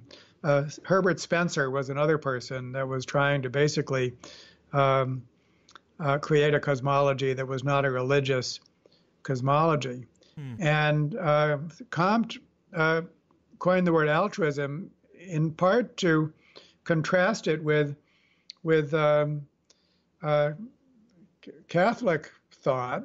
And I mean, if you're a Catholic or a Christian, then you do good deeds to go to heaven. It's like a selfish motive to be altruistic.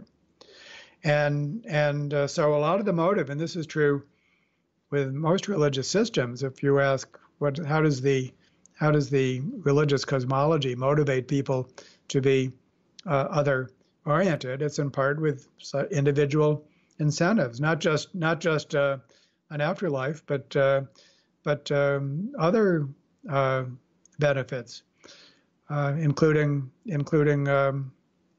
worldly benefits. And so Comte coined altruism as something that was like a more pure motivation, something that was more genuinely other oriented as an end in itself. So that was roughly the context for the word to be coined.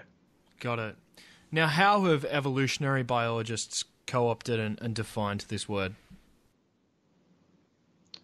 Well, one point to make is that there's two major definitions of altruism, and which very much need to be distinguished, and were not originally. The first, from multi-level selection, is based on a comparison within groups. It's a relative fitness comparison.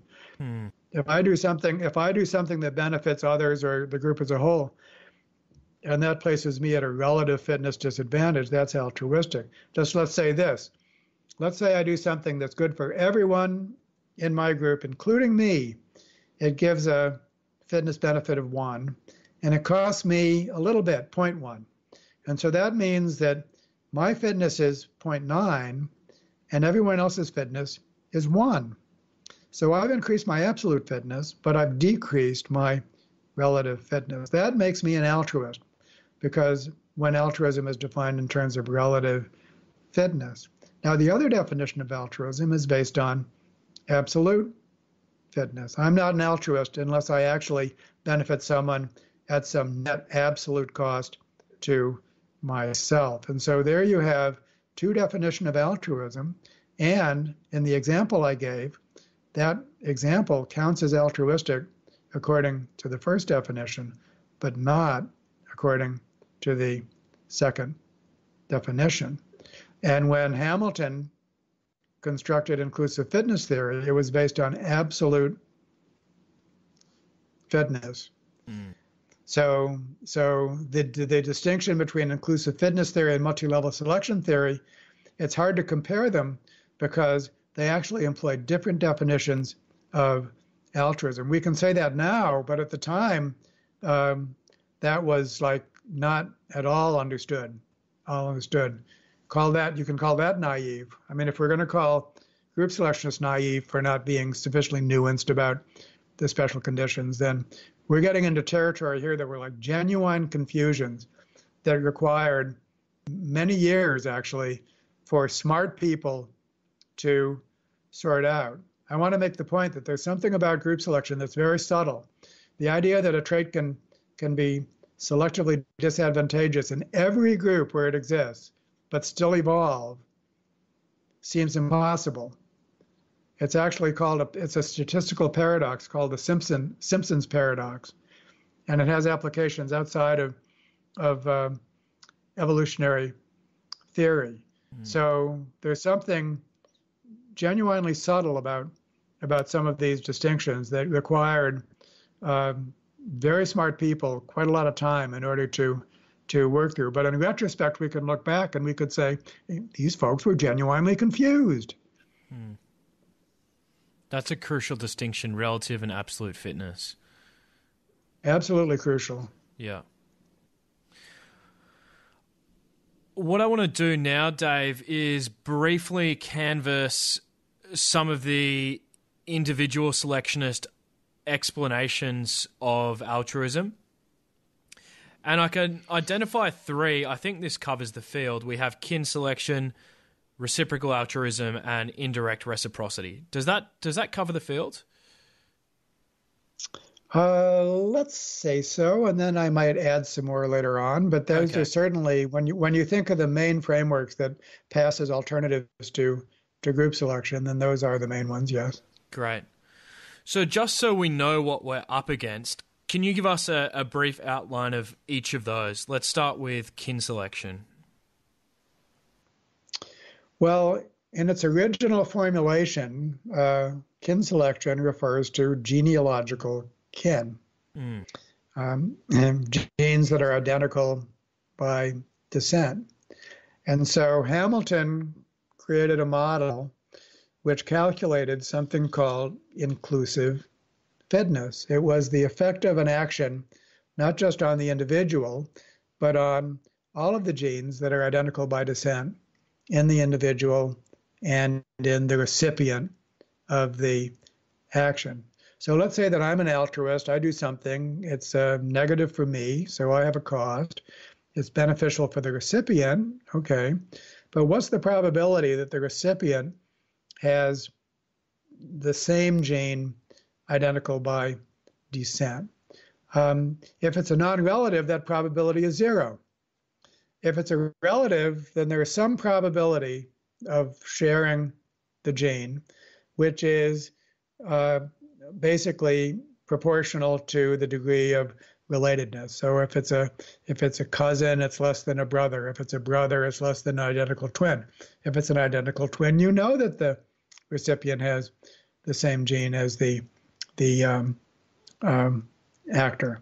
And so Hamilton's rule basically calculates the effect of the behavior on the actor plus the recipient, weighted by the probability. That's what the R coefficient is, the coefficient of relatedness. And it asks the question, when is there a net increase in the altruistic allele? Now, here we have, again, an absolute fitness criteria. When does this behavior increase the net increase of the altruistic allele? That's not comparative, is it? So, nevertheless, given certain other assumptions, then that does predict what evolves in the total population. And so now we could say that altruism evolves. Altruism is a form of inclusive fitness maximization. Altruism is actually the individual maximizing its own inclusive fitness. So you have permuted altruism to a form of selfishness. Mm-hmm. Got it. So RB is greater than C is kind of like the slogan. Yep, that is the slogan, and it created a sensation, and was regarded as an alternative explanation. We don't need group selection now because we can explain altruism with inclusive fitness. And at that time, it was confined to genealogical relatives. An important corollary was that in some insects with a haplodiploid genetic system, where the females are diploid and the males are haploid, then that creates a extra high degree of relatedness among sisters. And Hamilton used this to explain why it is that most, but not all, because the termites are an exception, eusocial insects are Hymenoptera, have this haplodiploid genetic system. So kin selection explains why altruistic behaviors towards relatives would evolve by gene level selection. But of course, humans are altruistic towards people who aren't related to them in the gene pool. But the individual selectionists had an answer to that too. Bob Trivers came along with reciprocal altruism. How did that theory work? And so once again, the idea there is I scratch your back, you scratch mine, is that altruism can pay if there's a return benefit. So now in the case of kin selection, that's not required. A single altruistic act evolves. It's not reciprocated. But the reason it evolves is that the recipient shares the altruistic gene. So a single act increases the copies of the altruistic gene. Now, if that's not the case, if you're interacting with a non-relative, then the only way for an altruistic act to evolve is for it to be reciprocated, basically. It leads the recipient to repay the kindness. It's at that point that you can explain the evolution of altruism among non-relatives. Uh-huh. Now, next we're going to get to indirect reciprocity. Yeah. So that was Dick Alexander in 1987, Brett Weinstein's mentor. Yep, that's right. That's right. And I mean, we know that indirect reciprocity exists in human life. It's kind of an intuitive idea. It's just like, you're nice to me, and I'm not nice directly back to you. I'm nice to somebody else. But somehow some kind of circle exists, so that through an indirect route rather than a direct route, if I'm nice to you, somebody's nice to me, not you, but somebody, because everyone's paying it forward. That's the idea of indirect reciprocity. So that's describing it in words. It's here where we can make the point that when you actually model any of these carefully in explicit models, you are making assumptions about groups. With kin selection, you're making assumptions that social interactions are confined to genetic relatives. With direct reciprocity, you're making assumptions that a pair of individuals is interacting with each other. A pair is a group. A pair is why shouldn't we call a pair a small group? With indirect reciprocity, we're assuming that the group is larger than two. And then if you imagine actually building that model, just imagine it. How are you going to model indirect reciprocity? You're going to have to assume that social interactions take place in groups, and then there's some individuals are indirect reciprocators. So when somebody's nice to them, then they're nice to somebody else. So you have to throw in some cheaters in the model to make it interesting. And so now there's cheaters. If you're nice to them, they don't pay it forward, so they get the advantage. How does that go? And as soon as you build those models, then what happens in each and every case is that the logic of multi-level selection emerges in these models. They have to assume the existence of groups, if only groups of size 2. They have to assume the existence of non-cooperators in addition to cooperators.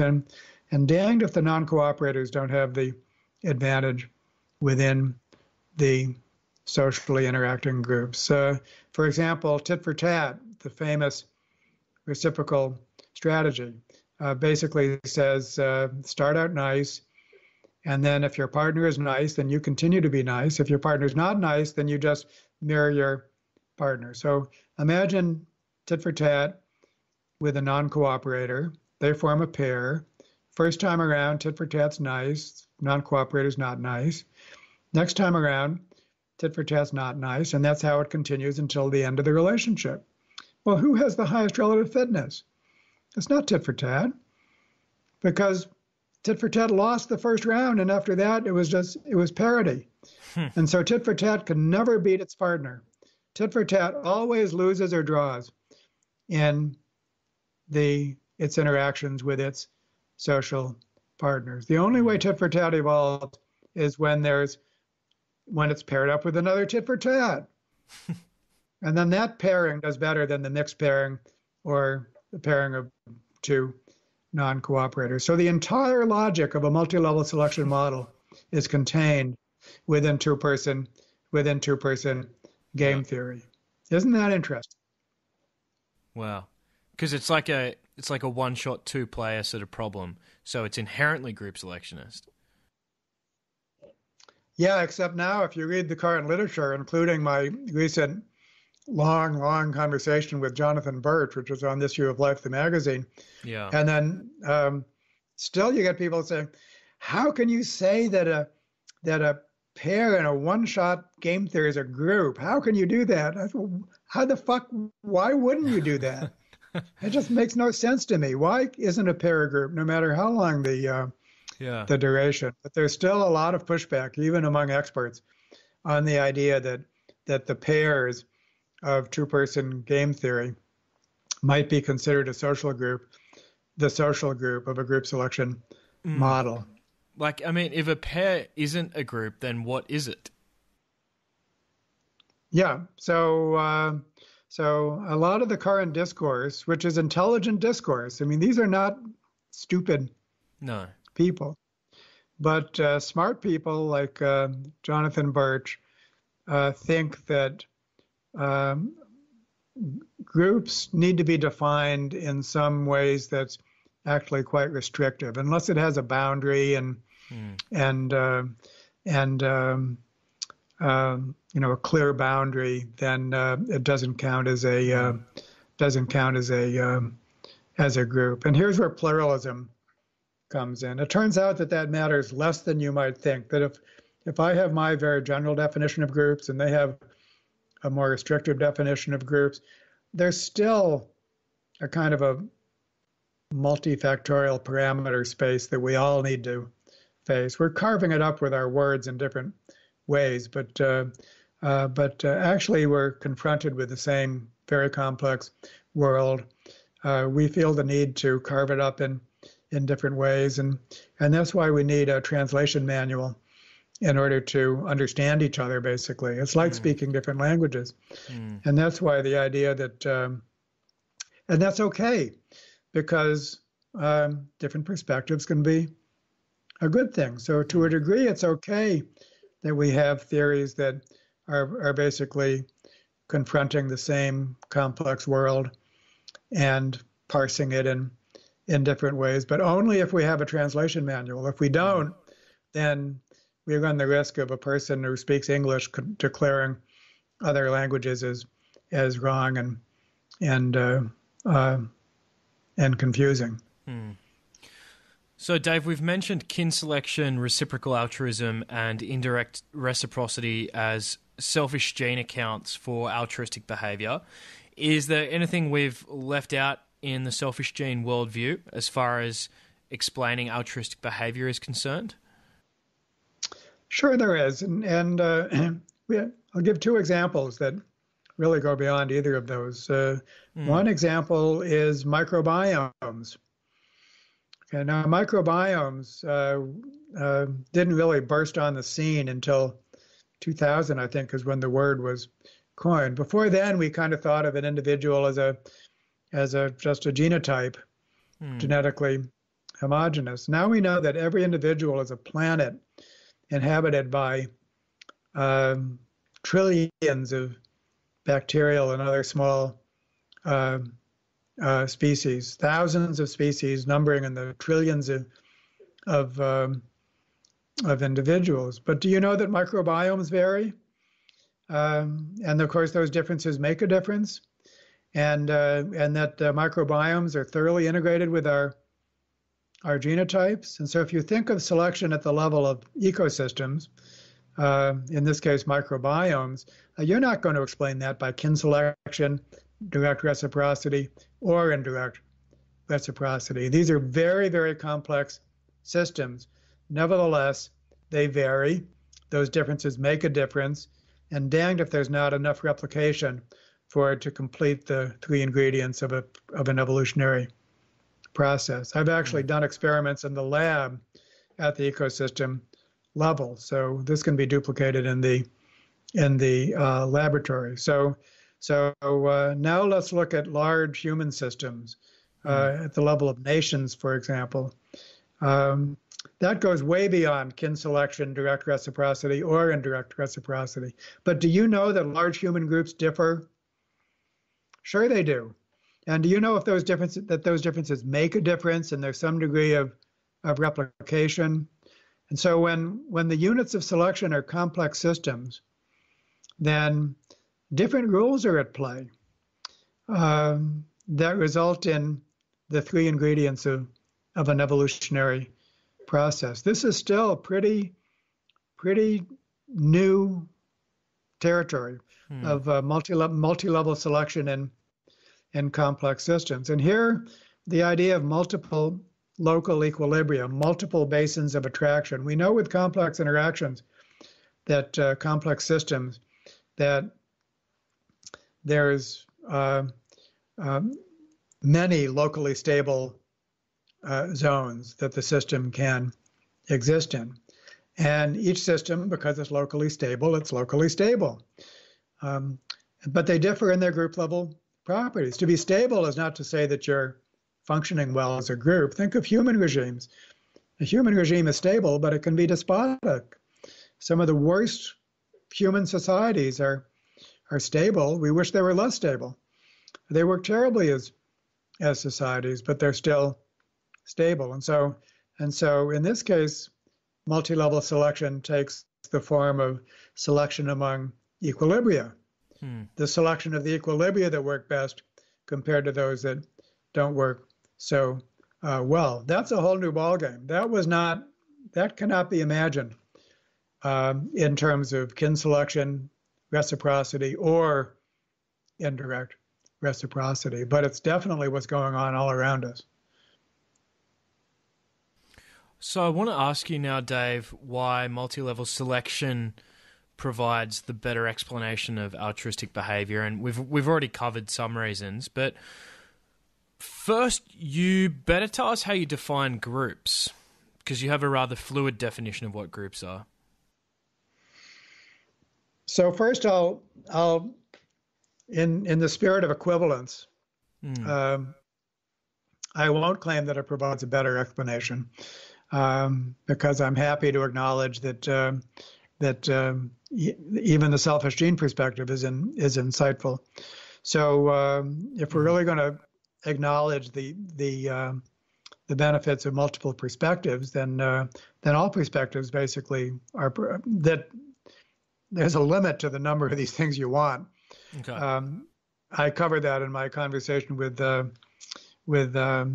Jonathan Birch. So anyhow, let's be true to the concept of equivalence. And what was the second part of your question? How do you define groups? Right.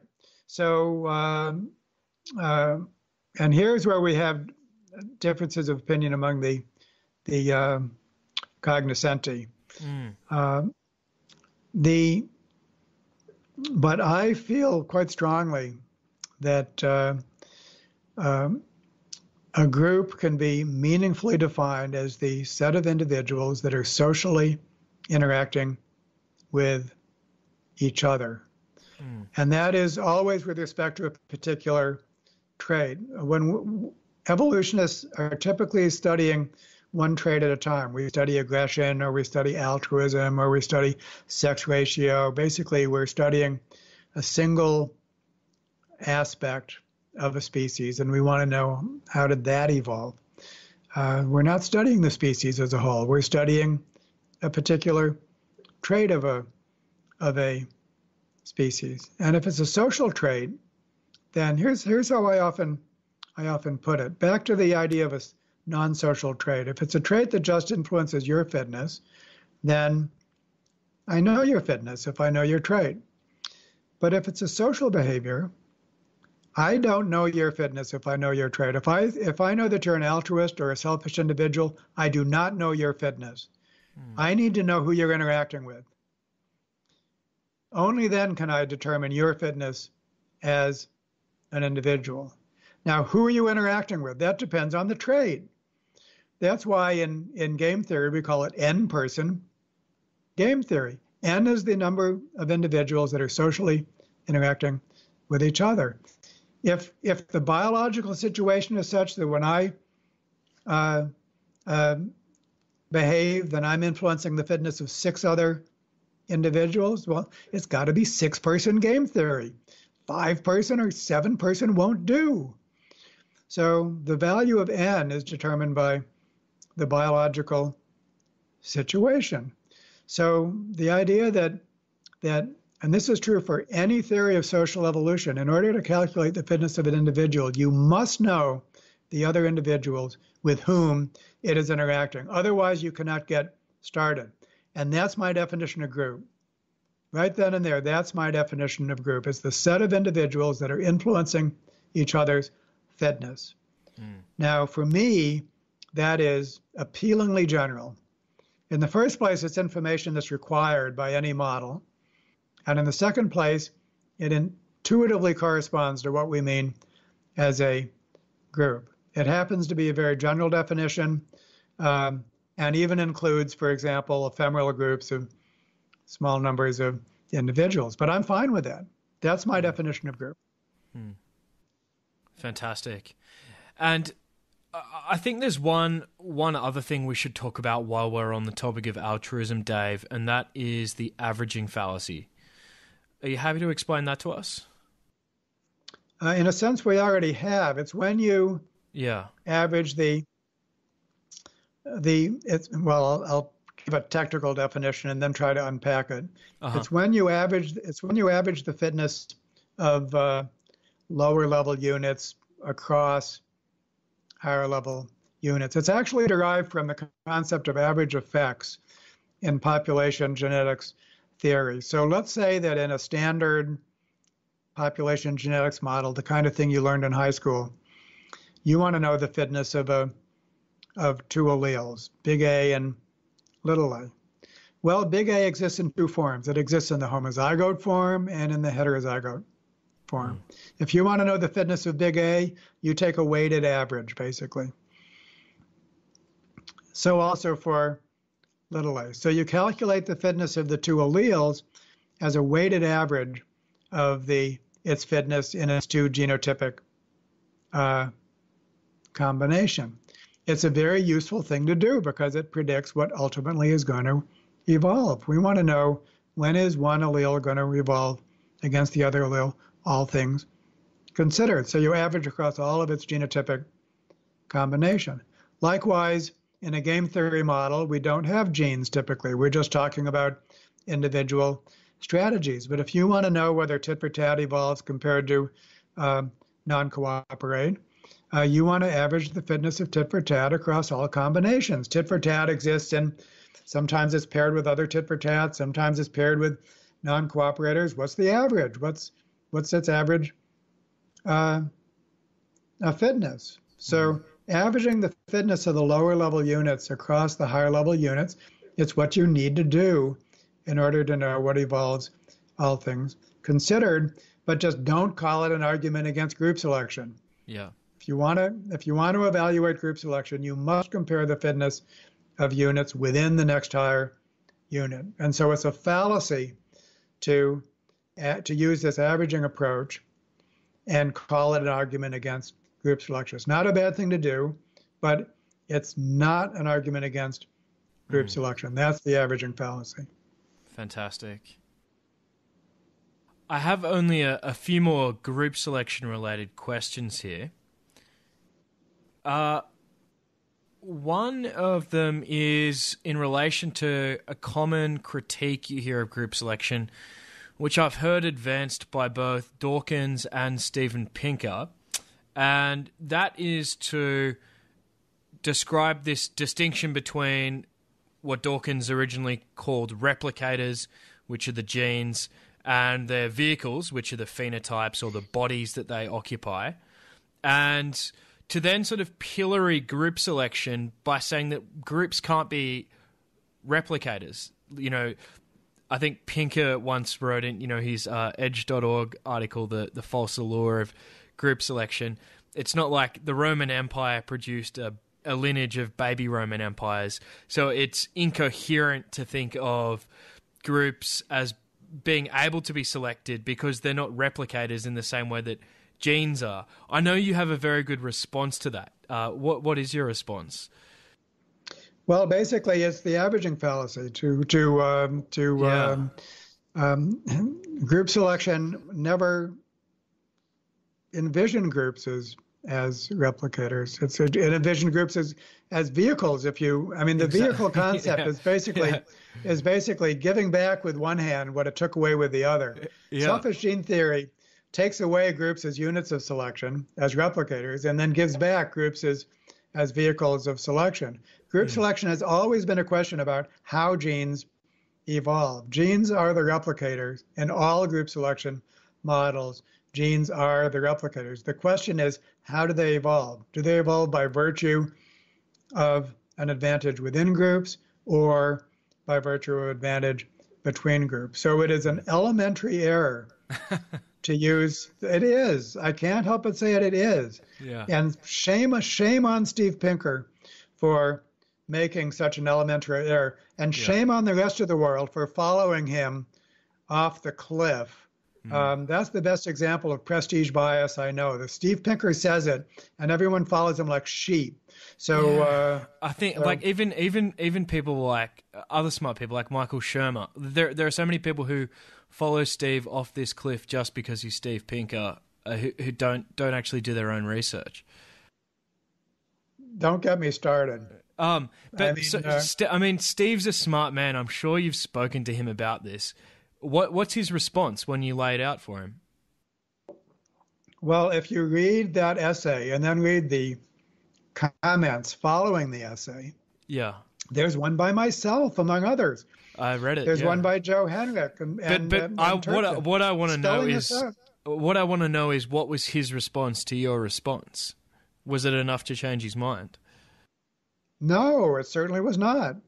And then those commentaries are not read by anyone. It's just the great Steve Pinker says it, and so we'll believe it. I mean, it's so discouraging, basically, because as scientists, we're supposed to be discerning. Yeah. And the amount of followership that takes place is discouraging. I found his critique incredibly rhetorical. I think that's probably the best word to describe it. Yes. Now, I mean, a lot of the confusion, which is shared by people that are better informed, so I think it's a legitimate point of zone contention. Of okay, right. Yeah, zone of inquiry is just what we mean by groups. There's actually two major topics that need to be distinguished. One is altruism, which we've been talking about. The other is the idea of major evolutionary transitions, the idea that when a group becomes sufficiently cooperative, it actually becomes a higher level organism. At this point, it takes on a boundary, a skin, and really becomes, compartmentalized. And it certainly becomes a group in a sense that's different than these much looser groups. And so many people have that kind of group in mind when for group selection as a whole. What they lose sight of is the other major question about group selection: how do altruistic traits evolve? And the groups that are required for that need not have that kind of coherence at all. They can be fuzzy, they need not be discrete, they can dissolve, but they have enough coherence so that they provide that counterforce that basically compensates for the local selective disadvantage. And if you have a good understanding of the history of the subject, then you would not make that mistake. But many people don't. Yeah. Another error I think Dawkins and Pinker seem to commit is just overlooking or ignoring evidence of behaviors which are incredibly groupish. Just to pick one example to illustrate what I mean, I wanted to ask you about shared intentionality. And in his book, The Righteous Mind, John Haidt gives a very lucid defense of group selection, and he presents it as like a criminal trial where he argues we should reopen the trial against group selection, and presents 4 major exhibits in defense of group selection. And the second one is shared intentionality, which the concept was advanced by Mike Tomasello in his study of chimps versus toddlers, for example. And I find shared intentionality so interesting. It's also interesting to me because it really seems to be the first, as Haidt says, major Rubicon crossing for our species. Yuval Noah Harari's book Sapiens is very famous for holding up language, the development of language about 70,000 years ago as the first major Rubicon crossing, and describes it as the cognitive revolution, the first of sort of the four major thresholds in his book Sapiens. But shared intentionality is interesting because you could argue that that was really the first major turning point for our species, which occurred about 130,000 years before the development of language, and that it's more important because what is language if not an agreement as to what sounds mean in relation to their meaning. So shared intentionality is quite an important concept. It forms the bedrock of a lot of important aspects of our modern lives. For example, conformity is rooted in shared intentionality. And I wanted to ask you, how do you think about shared intentionality, and do you treat it as a strong piece of evidence in favour of group selection and humanity? So my answer is yes and no. Right. If you're operating within the framework of multi-level selection theory, then shared intentionality is everything that you say. Basically, individuals are now merging their intentions, okay, in a way that's providing a joint benefit. They're not generating fitness differences within groups, quite the opposite. So shared intentionality is a form of cooperation. But really, when you flip to the other framework, there's nothing that you cannot explain as individualistic. So if shared intentionality evolves, then those who engage in it are more fit than those who didn't, all things considered. And so it's easy to provide a kind of a individualistic rationale that, just imagine that you're an individual that's suitably omniscient and you're evaluating your options. You're going to merge your intentionality or you're not. And it turns out it's better to merge your intentionality. So you do. So it's selfish to merge your intentionality. I mean, look at the way Dawkins talks about selfish genes. In actual fact, gene action is thoroughly merged with other genes. Genes don't have isolated effects. Genes are thoroughly melded with other genes, but that doesn't prevent Dawkins from describing them as selfish. So by the same reasoning, no matter how groupish humans become in their intentionality or their cognition, no matter how much they merge their minds with other individuals, you can still describe that as selfish whenever it works, basically, because so that's where I think that you won't find anything that you can explain in terms of group selection that cannot be explained from this other perspective. That's another implication of equivalence. It's kind of futile, even to look, because we're describing the same thing in different ways. Yeah. What's your relationship like with Dawkins? No relationship. Is it hostile? Well, I mean, it's been extremely minimal. I mean, it consists of potshots in the literature. Right. And we've actually been in the same room only a few times. So it's not an interesting story to tell. I mean, whatever relationship exists is actually preserved in our respective publications. But I do think that people should think seriously about why is it that a small number of people achieve iconic status. That's not the way science works at all. And Dawkins in particular has not contributed to the peer-reviewed literature in many, many decades. And so why is it that he looms so large in the public imagination when in fact he has not contributed to the scientific literature in a long, long time? So let's think about that. What's your explanation?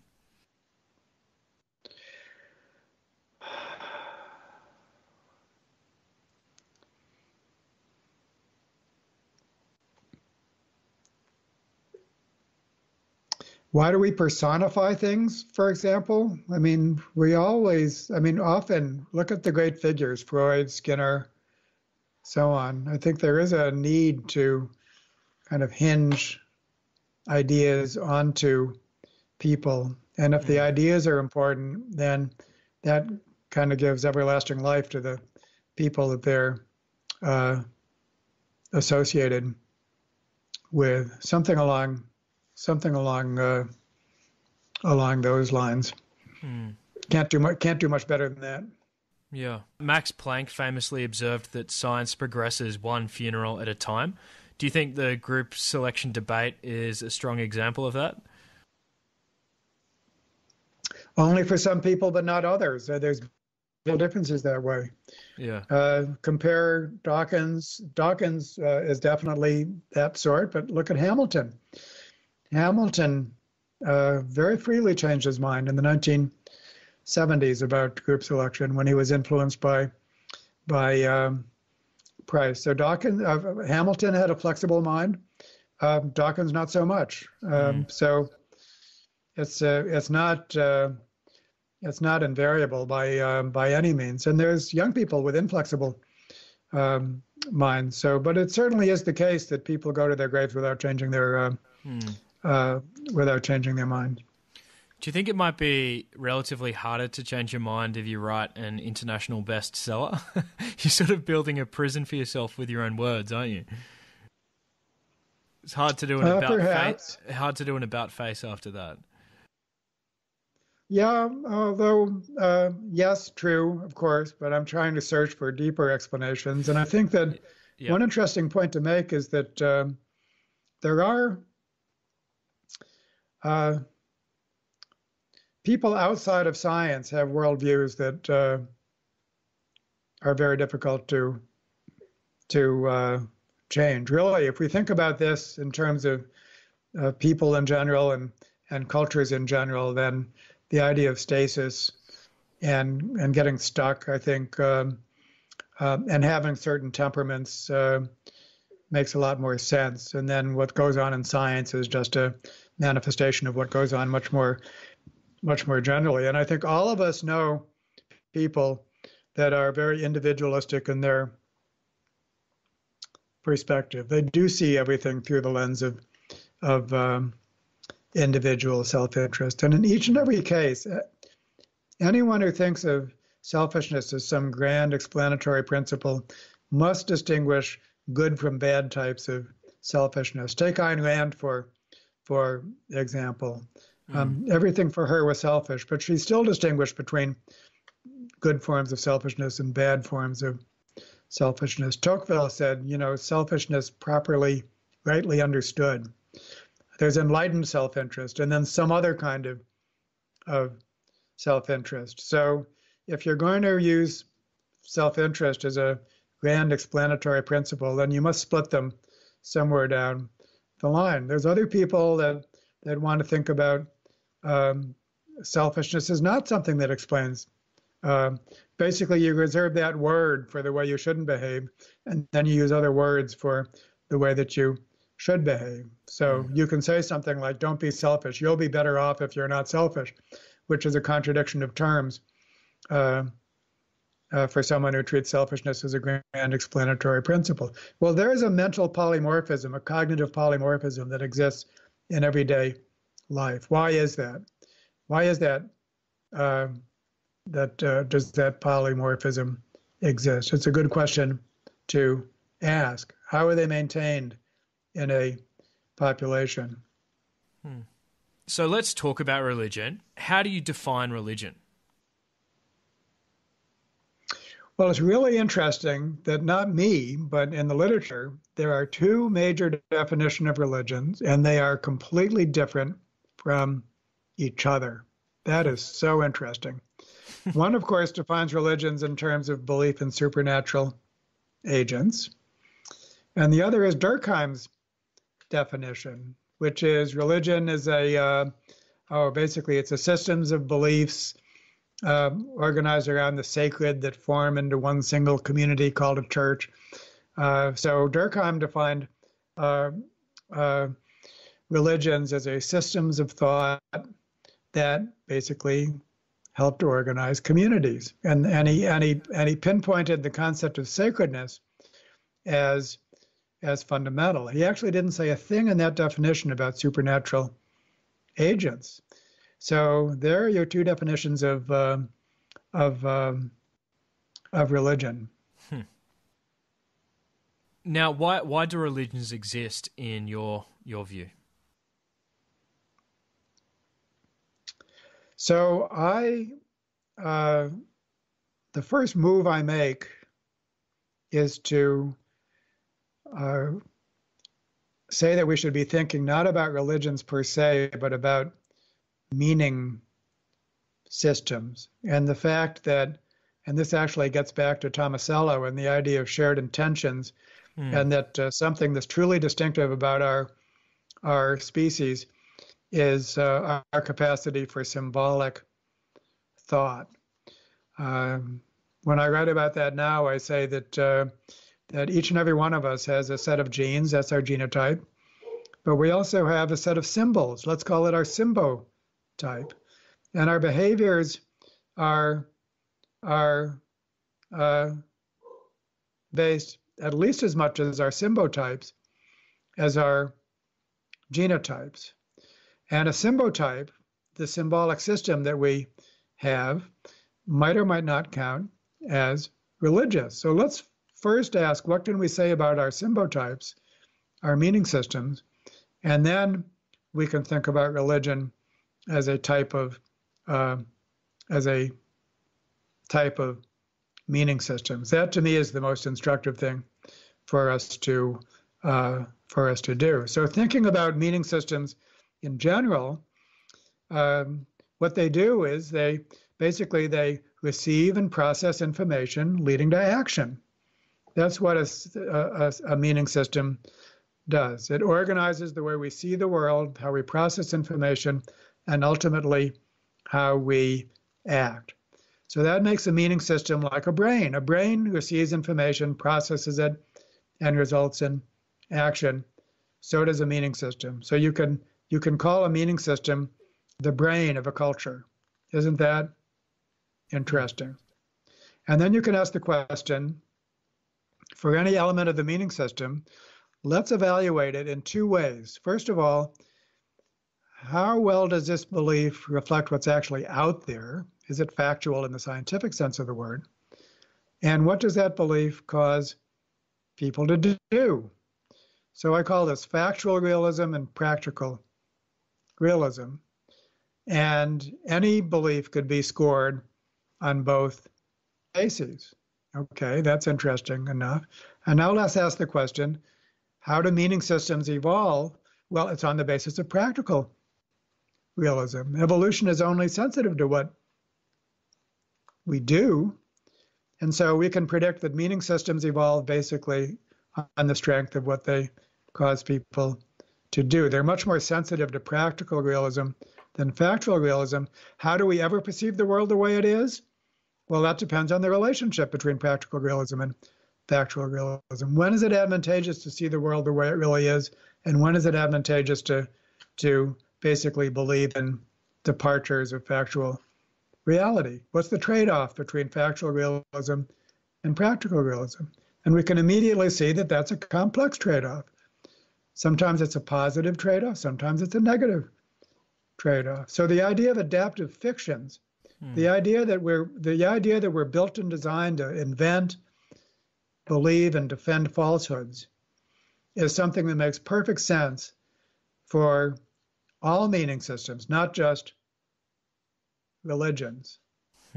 So now we get to the idea that what strikes people as so odd about religions is two things. First of all, why do religious believers believe all that stuff that's not out there? And then why does it cause them to do such impractical things? Why would Abraham sacrifice his son for an imaginary God, for example?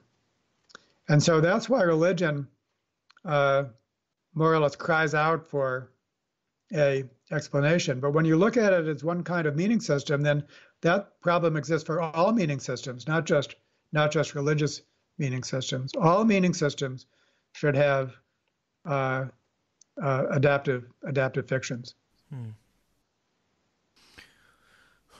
We originally got in touch with each other after my interview with Brett Weinstein. And in that interview, I spoke with Brett about his view on religion and how it evolved. He also spoke with Dawkins at the end of 2018 and confronted him on stage by turning two of his ideas against each other. The idea of a meme being a unit of cultural evolution, and Dawkins' idea of the extended phenotype. And Brett argues that religion is an extended phenotype. He argued that to Dawkins. And when I first heard him making that argument, when I was watching the video of the debate, I assumed that he was invoking group selection to explain how religion evolved, because he was arguing religion was an adaptation. And as I researched further in preparation for my interview with him, I realized that wasn't what he was saying at all. In fact, I think I might have stumbled upon a Twitter thread, a conversation between you and Brett, where you asked him, were you invoking group selection? And he replied that he wasn't. And I tried to dig deeper with him on this question in my interview with him. But I have to confess that I still don't understand how he gets to religion is extended phenotype without invoking group selection. And I couldn't deduce it from my conversation with him. I thought maybe he was keeping his cards close to his chest to save his idea for the debate that he's going to have with you at some point in the future about this question. And still I've been trying to think through intuitively, how does Brett come to his conclusion without using group selection? And I can't think of a way. Let's kind of freestyle here. How would, if you had a gun pointed to your head and you had to do it, how would you prosecute the argument? What do you think the best version of Brett's argument would be? Well, there's a number of threads to disentangle. Let's begin with Dawkins on religion. Yeah, we should explain that first. Sorry. Thank you. And this actually goes back to the very beginning of our conversation. If we asked, is there more to evolution than natural selection? And the answer to that was yes. There are such things as byproducts. Why is a moth attracted to flame? It's not good for it. Turns out that moths navigate by the stars. And that causes them to spiral towards light and all that. So often organisms do things that are destructive, and that could be explained as a byproduct. I think that Dawkins and other of the so-called new atheists start out with a commitment to the idea that religions are bad, bad, bad.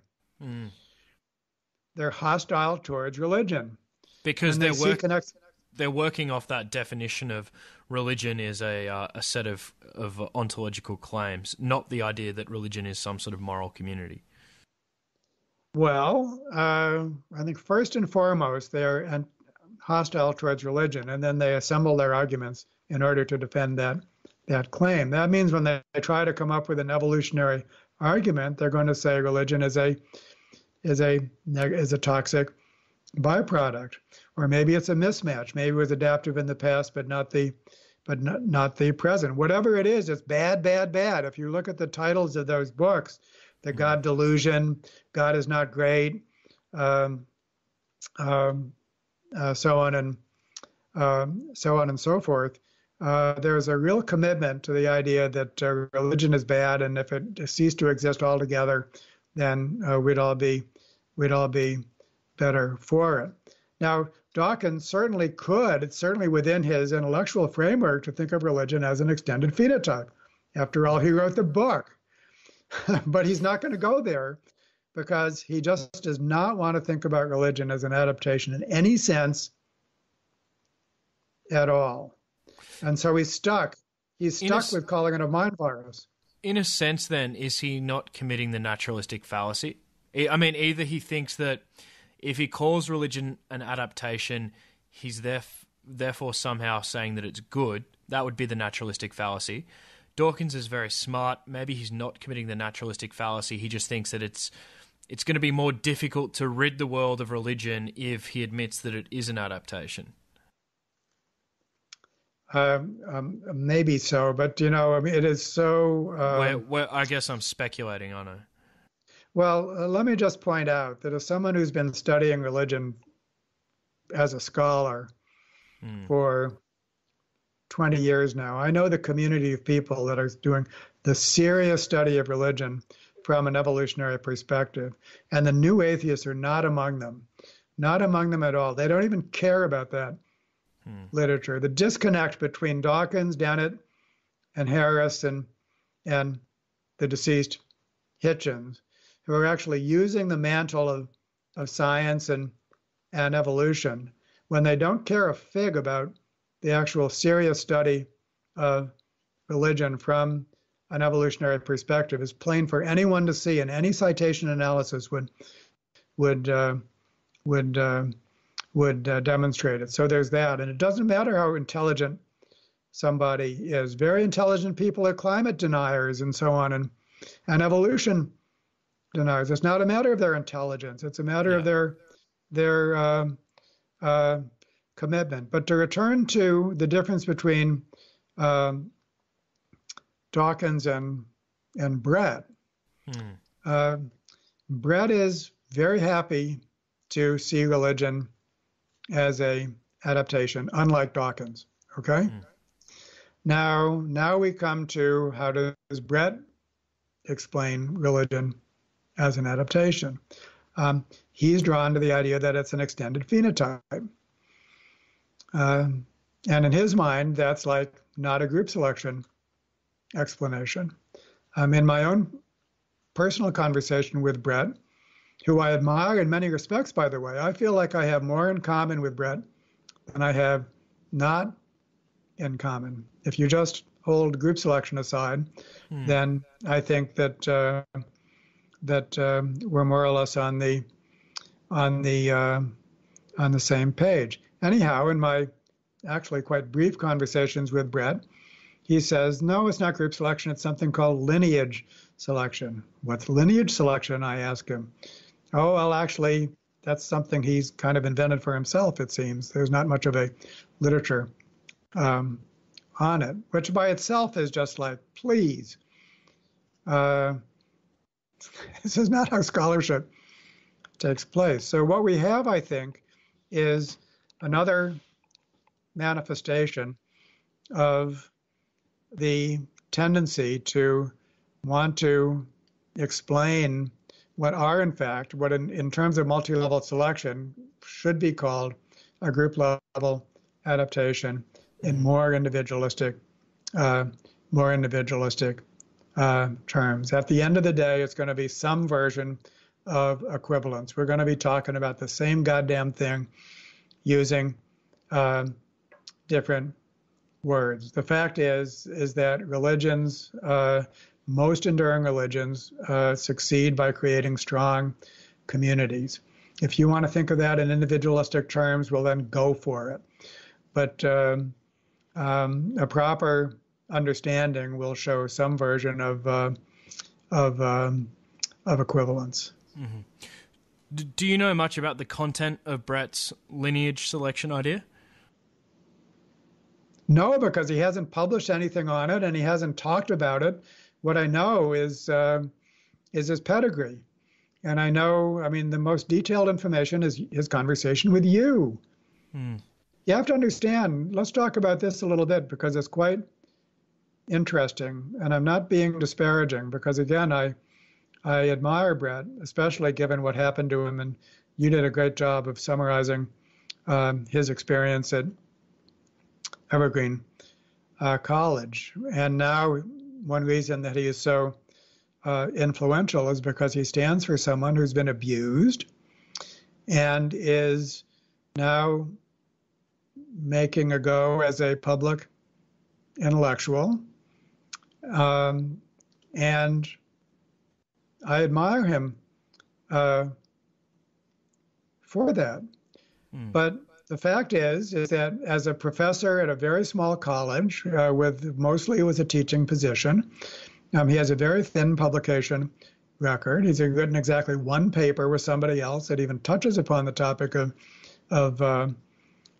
group selection. He's a very smart man, but nevertheless, if he's not some kind of a sage on the topic of multi-level selection. I know his pedigree, and when he talked about it to you, then it was pretty obvious to me that although he's courageous in many ways, he's a seed that has not fallen far from the tree of his mentor, Richard Alexander. Dick Alexander managed to think of all of morality in terms of self-interest. And I wrote a whole paper on Alexander's views and how it's yet another case of redescribing group selection in other terms. And so now here we go again as far as I'm concerned. There is a small literature on lineage selection, but it's not what Brett has in mind. I don't know what he has in mind. Whatever it is, it's going to be some new construction, and I hope that he takes the care to relate it to what came before. This whole field is plagued by like independent inventions, reinventing the wheel. You might say. So again, I feel a lot in common with Brad. He thinks evolution is important. He thinks religion is an adaptation. He thinks it's important to have respectful discourse, to be able to tackle difficult subjects. I admire all of that. On the topic of group selection, I'm not waiting with bated breath to hear what Brett has to say. Mm-hmm. So to summarize your position, you suspect that group selection is a dirty word for Brett and that he has coined a new theory, lineage selection, which is probably group selection by another name. Yes, and at the end of my long conversation with Jonathan Birch on This View of Life magazine, Birch being a real scholar on the topic. So actually, let me just to your listeners describe this. I mean, who's really worthy to talk about? Not Dawkins, not Brett, somebody that's actually very well respected in the peer review literature. That person is named Jonathan Birch. He does not have a lot of name recognition. Perhaps he should, but he really knows his stuff. And so we went to have a long conversation. And at the end of it, I made this comparison. Lately, I've become fascinated by open source software development as an amazing example of cooperation, large-scale cooperation in modern human life. And when you look at the development of software such as Linux, where many people are contributing code, there is a very strong need to keep that code consistent. Everyone has to be speaking the same computer language. Now, when that doesn't happen, then what happens is separate lineages of code develop that are incompatible with each other. And for the most part, you don't want this to happen. It's called forking. And so sometimes forking is okay when these separate lineages become adapted to different purposes. They don't need to communicate. But for the most part, elaborate measures are taken to eliminate forking. Forking is a bad thing. Now, the point of that I made to Jonathan Birch is that in some respects, all of these different theories of social evolution are like forking. Somebody comes up with a new formulation. They haven't related it to other formulations. The peer review process acts against this a little bit, but not nearly as much as the oversight process with open source software development. And so what you get is forking in a way that is unhelpful. Somebody has reinvented the wheel, and this is a kind of pluralism that's not worth wanting. And Jonathan more or less agreed with me that in addition to different perspectives that are useful, then there's also ones that are actually unhelpful. There's too many of them. And we need to have more quality control in terms of these reinventing the wheel. And so if Brett wants to come up with some concept of lineage selection, be my guest. But let's not have unhelpful forking. Let's have real quality control where he relates that idea to what came before. It really bogs down the analysis and almost forces evolutionary biologists to become philosophers of language, because now you need to pass the different terms, the different names for the various theories, say this one is actually equivalent to this one, and it's like it's incredibly inefficient. Yeah, that's why it's important not to have too many of these. But it actually brings us into the realm of multiculturalism, that if you go outside science and now you talk to someone from a different culture, then you're going to have all these problems, aren't you? And so, and the solution to avoid misunderstanding is there has to be a process of achieving mutual understanding. But if a scientific community was operating well, it would hold that to a minimum. Basically, this is what's needed to prevent a Tower of Babel. And I think that actual scientific communities succeed to different degrees. And one thing about evolution, returning to evolutionary theory as a whole, is that it does provide a common language. If you read any of my books, including my most recent one, it's all about, and this goes beyond group selection, basically this view of life, evolutionary theory, as a unifying theoretical framework that can solve this Tower of Babel problem.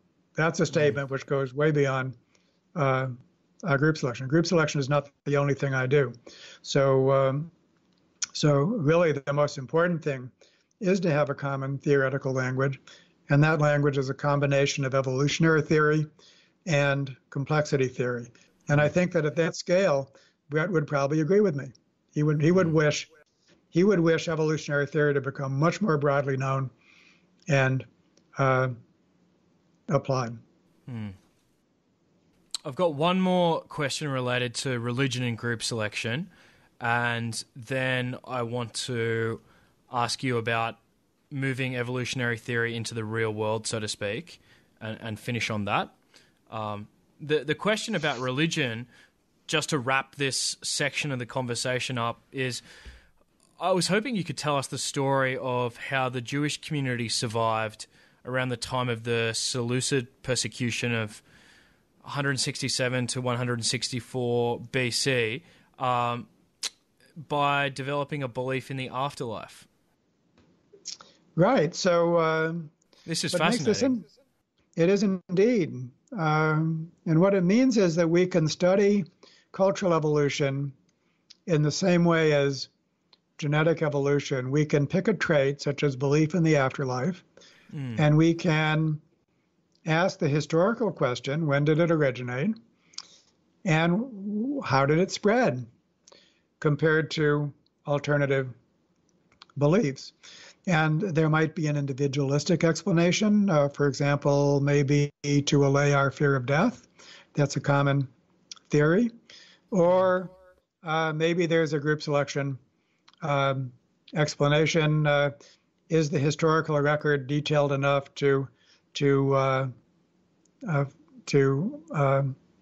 decide that question? Is there a fact of the matter And do we have enough information to arrive at it? And the answer is yes in this in this case. And so biblical scholarship is so detailed that we can say this, that in the Hebrew Bible, death is mentioned about 1,000 times. And in most of these instances, people just die. They don't go to any afterlife at all. In about 70 mentions, there's an afterlife, but it's not heaven.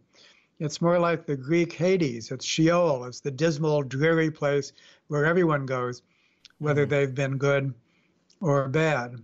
And Sheol is only mentioned in a certain context, when people die without having succeeded in their lives. That's when Sheol is mentioned. I've done nothing in my life. Now I'm dying, and I'm going to this dreary place called Sheol. So when does the concept of the afterlife associated with Christianity, when does it appear in the Hebrew Bible? Not until the book of Daniel, which we know was the last book to be added to the Hebrew Bible. And that concept of the afterlife is not about an individual's anxiety about death. It's all about solidarity. Basically, the afterlife is something that's going to happen. It's going to be an end of days, and then everyone's going to come back, and some will be judged and some won't. The context was intergroup competition within Judaism. Basically, you had strict sects that were keeping themselves apart, and you had others that were accommodating to Hellenic culture, and the belief in the afterlife was basically a judgment of against Jews that were accommodating, and it can clearly be understood as a mechanism that created solidarity in between group competition. That was the original origination of the concept of the afterlife. After that, it morphed and has morphed many, many times. So, but this is an example in which we could actually take a cultural trait and we could ask the question, how did it evolve? And even not just ask it in functional terms, but actually have something similar to a fossil record in which we can find out when it originated and the factors that caused it to spread. So interesting. Now, I want to leave religion now and ask you about whether all of this, the group selection debate, evolutionary theory more broadly, its significance is just confined to the academic realm, or whether there are insights that we can use to structure our societies and build a better world. And there was an interesting shift in your career where you moved from not just a focus on the academic debates, but to thinking about how we can construct our societies and some of the practical implications of the ideas that you were studying. Do you remember when that point of inflection was for you? Sure. The first step was when I created our campus-wide evolutionary studies program. So, and there I had a sort of epiphany that although I was having fun as an individual scholar, traveling the world and interacting with dispersed colleagues, what would it be like to actually have my university become more literate about evolution? So I created a program called EVOS that teaches evolution across the curriculum. And so that was step one. And when EVOS was established, then I began to think about my hometown, the city of Binghamton, as like a field site. And when you're an evolutionist, you do field work. You study organisms in their natural environment. So why shouldn't we be studying people in their everyday lives? That's what sociologists do, but turns out when you approach it from an evolutionary perspective, it becomes somewhat of a new model. And so, because I was interested in altruism, what I did was I collaborated with our school superintendent, and we gave a survey to all of the public school students in grades 6 through 12 and basically what that survey measured was two things. First of all, how prosocial are you as an individual? Let's say we could measure that in a survey. How prosocial are you as an individual? And secondly, how prosocial is your social environment? What kind of social support do you get from your family, neighborhood, school, church, and extracurricular activities? 5 forms of social support. And evolutionary theory tells us that prosociality, being nice to others, in order for it to succeed in a Darwinian world, those who give must get. There must be a correlation between the prosociality of the individual and the prosociality of their social environment. If you want to think about it, that as the R term in inclusive fitness theory, be my guest. In any case, we need that correlation. And that's what we found, actually, an amazingly high correlation. Was 0.7 between the prosociality of the individual and the prosociality of their social environment. If you take that correlation coefficient of 0.7 and you treat it as the R term in inclusive fitness theory, that means that the phenotypic correlation between the individual and their social environment is greater than full siblings. Which is 0.5. Which is 0.5. So isn't that incredible in a modern American city?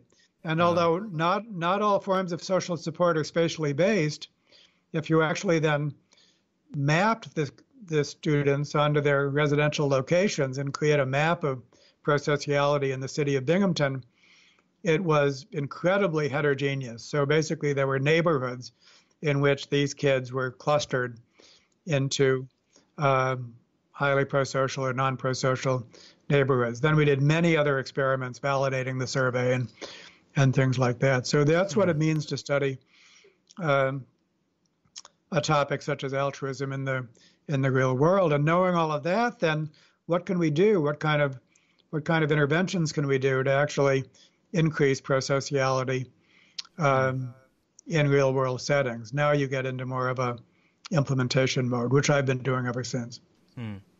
And do you think you could have arrived at these practical insights without group selection? Yeah, I mean, sure. Again, honoring the principle of equivalence, I could have made all those predictions on the basis of a correlation coefficient. So, yeah. But I guess it adds strength to the case. Oh, yeah, I think that especially when in the first place, nobody thought of doing that.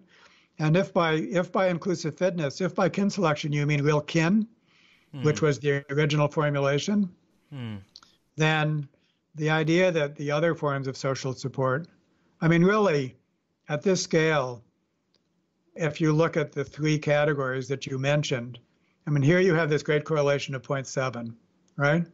Can you explain that by genealogical relatedness? Oh, maybe a little, but not much. Direct reciprocity? I don't think so. Indirect reciprocity? Not that either. Basically, a lot of this has to do with institutions. And in what sense is an institution like a church either of those 3 things? So I do think that really the reason that I myself think mostly in terms of multi-level selection theory is because I do find it much more informative. Yeah. In your book, This View of Life, you have this great piece at the beginning where you talk about what a theory is and what a theory does. I wonder, are you aware of Daniel Kahneman's idea of theory-induced blindness? It's probably he's making the same point I am. So why don't you articulate it and then? Yeah. So I think again, honoring this idea of equivalence, I think it's probably the same point. But I just thought you might find it interesting that he seems to agree. So this is from Thinking Fast and Slow, his book. He's talking about why Bernoulli got the concept of utility wrong.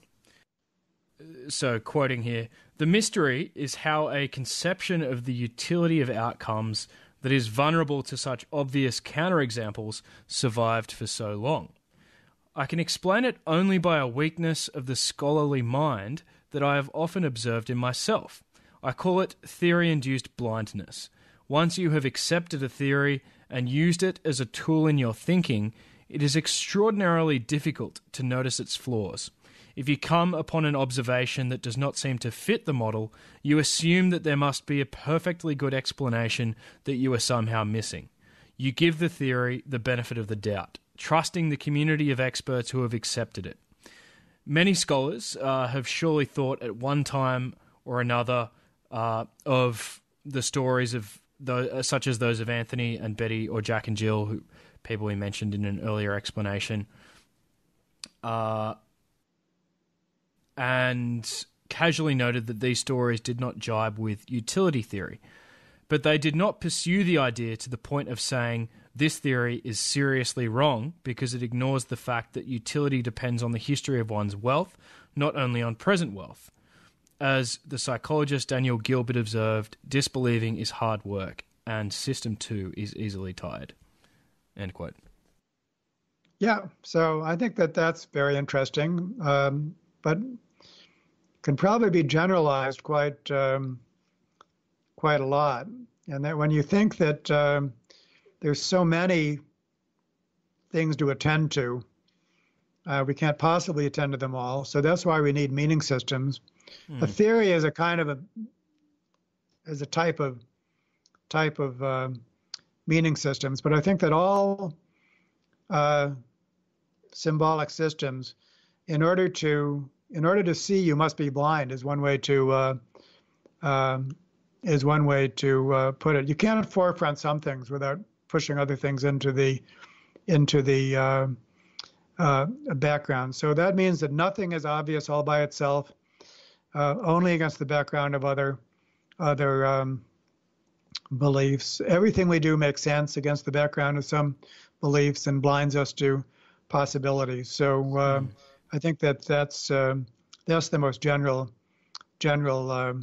formulation, that once you see things through an evolutionary lens, then it transforms the obvious. Things become obvious that were invisible or regarded as outright wrong before. And what should be privileged about evolution? Well, because it's a true theory. So we adopting the evolutionary worldview is perhaps the most important thing to do. And then, of course, once we have all these controversies that exist within the evolutionary worldview. But that's in your book, This View of Life, you have a great quote of Einstein's on the topic of theories. Can you remind me what that was? Well, very simply, the theory decides what we could observe. So he was talking about the electron orbits, and the fact that you couldn't see the electrons, but nevertheless you could make predictions based on their existence that you could observe. So. So what are some other insights that evolutionary theory has for how we should structure our societies and our economies? At the beginning of the conversation, we mentioned Eleanor Ostrom's core design principles. Is there something you'd like to say about that? Well, I think that every subject, every important topic in policy can benefit from an evolutionary perspective, although sometimes in different ways. So mismatch theory, for example, the idea that adaptations to past environments can become mismatched to current environments is huge. And even without talking about group selection, you can get a lot of insights from that concept, including such things as I have all example, as you know, of why are we so many people nearsighted? Why do so many of us need glasses? It turns out to be a mismatch between eye development, which evolved in the context of ancestral environments, and there's something about modern environments that's different, and is causing eye development to misfire. What is it? Turns out that it's probably time spent indoors. Then we have the hygiene hypothesis, the idea that our immune systems are malfunctioning because our environments are too clean, as strange as that might seem. And then we have the idea that child development is being subverted by modern child-rearing environments. Kids can't play, and it's important for them to play. So here is evolutionary thinking providing a lot of insights before we get into group selection. But when we do get to group selection, then this fundamental problem that Darwin was the first to perceive, the idea that prosocial traits are not locally advantageous, and so that therefore we need mechanisms that suppress disruptive behaviors in order for cooperation to take place, and that this takes place at every rung of a multi-tier hierarchy is enormously important. It basically provides an alternative to the entire concept of laissez-faire in economics. And then at a more mundane level, every group of people who are trying to do something together is faced with this dilemma, and typically varies in how well they cope with it. So just understanding the basic dilemma of prosocial traits, and then building in features of our groups that are protective can do so much. It's incredible. So these are all things that become quite obvious from a evolutionary perspective. It makes one optimistic about the potential for positive change once we know what to do. Yeah. On that, one of the loveliest ideas I've learned about recently, which I learned about through your book, This View of Life, is Jim Cahn's social baseline theory. Tell us what that is. He is a neuroscientist, clinical neuroscientist, and he was seeing a patient who was an old World War II veteran and who was experiencing post-traumatic stress syndrome late in life and was resistant to any kind of therapy. He wouldn't do anything that Jim asked him to do. And eventually he said, "I want my wife with me." And Jim had never heard this request before. But he said, okay, and his wife came in. And at first, Jim treated her as a bystander. And the man was no more receptive than before. And then his wife said, "Let me hold his hand." So she did, and the old man became suddenly receptive to therapy, very receptive to therapy. And Jim was amazed. And he was asking the question, what was it about holding hands that changed it? Something must have happened in the brain. And so he embarked upon some experiments with normal people, regular people, in which he'd put them in an fMRI machine. He'd threaten them with electric shock, which was very stressful. And then he'd do that under 3 conditions: alone, holding the hand of a stranger, and holding the hand of a friend. And he was able to duplicate the same effect, that holding the hand of a friend had a tremendous calming effect on the brain. And then a colleague of Jim said, you should be thinking of the holding hands condition as the normal condition and the alone condition as the abnormal condition. And so Jim started to think, what was the one constant in human evolution? We existed in all these different climates and ecological niches. What was the one constant? Was to be a member of a highly cooperative group. That's what our ancestors almost always experienced, was that they were members of highly cooperative groups. And that happened enough so that basically the brain evolved under those conditions. And the upshot, which is social baseline theory, is that the human brain does not distinguish between individual resources and social resources when it makes its trade-off decisions. It seamlessly integrates individual resources and social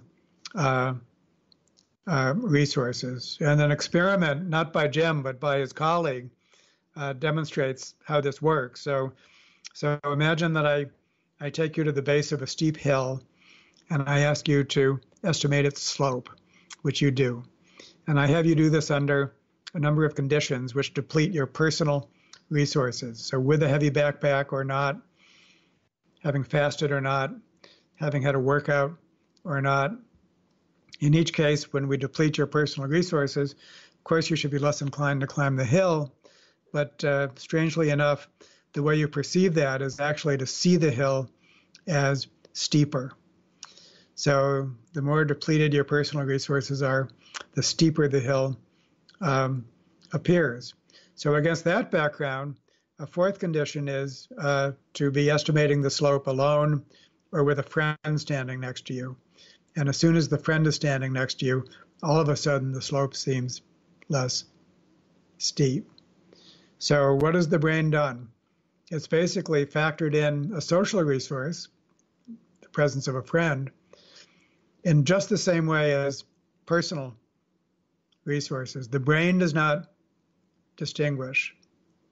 And so against that background, the idea that the lone person is somehow the fundamental unit, which is the assumption of economics, that the individual is the self-interested unit, makes all of his decisions without regard to others, seems supremely wrong-headed. And so the best thing you can do for well-being is to be a member of a nurturing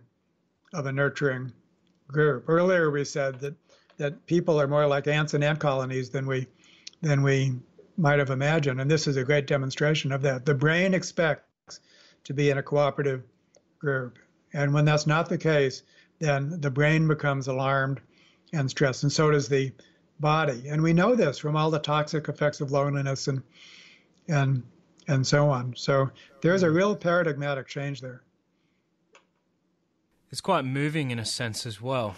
And earlier, I also mentioned John Haidt's metaphor that we are 90% chimp and 10% bee. Where do you put it? Oh, let's say 50%. But these things, we don't want to just carve them up. It's like nature and nurture, and they're not just additive. I think what it does mean is that when we want to construct large-scale societies, we need to have small groups as a cell in multicellular societies. We should get people functioning in small cooperative groups as much as possible. And so there's a real practical prescription there. How do we do this in a practical sense? How do we bring it to scale? And most of my time now is spent working on that objective with something called prosocial that we can link to. If you go to prosocial.world, you'll see how we're doing this around the world, is forming people into small groups in a way that we can also study scientifically. Well, Dave, we wish you all the best with your work, and we'll certainly be linking to Prosocial and all of your other resources. I can't thank you enough for being so generous with your time. We've covered so much ground, and thanks for joining me in the challenge of trying to translate a lot of these very esoteric ideas to a public audience. It's been fantastic. Well, thank you for being so well informed and for providing this information service. Thanks, Dave. Thank you so much for listening. I hope you enjoyed that conversation as much as I did. We covered a lot of ground. For show notes and links to everything we discussed, you can find those on my website, www.josephnoelwalker.com. That's my full name, JosephNoelwalker.com. I'm also on Twitter. My handle is @JosephNWalker. thank you for your time. Thank you for listening.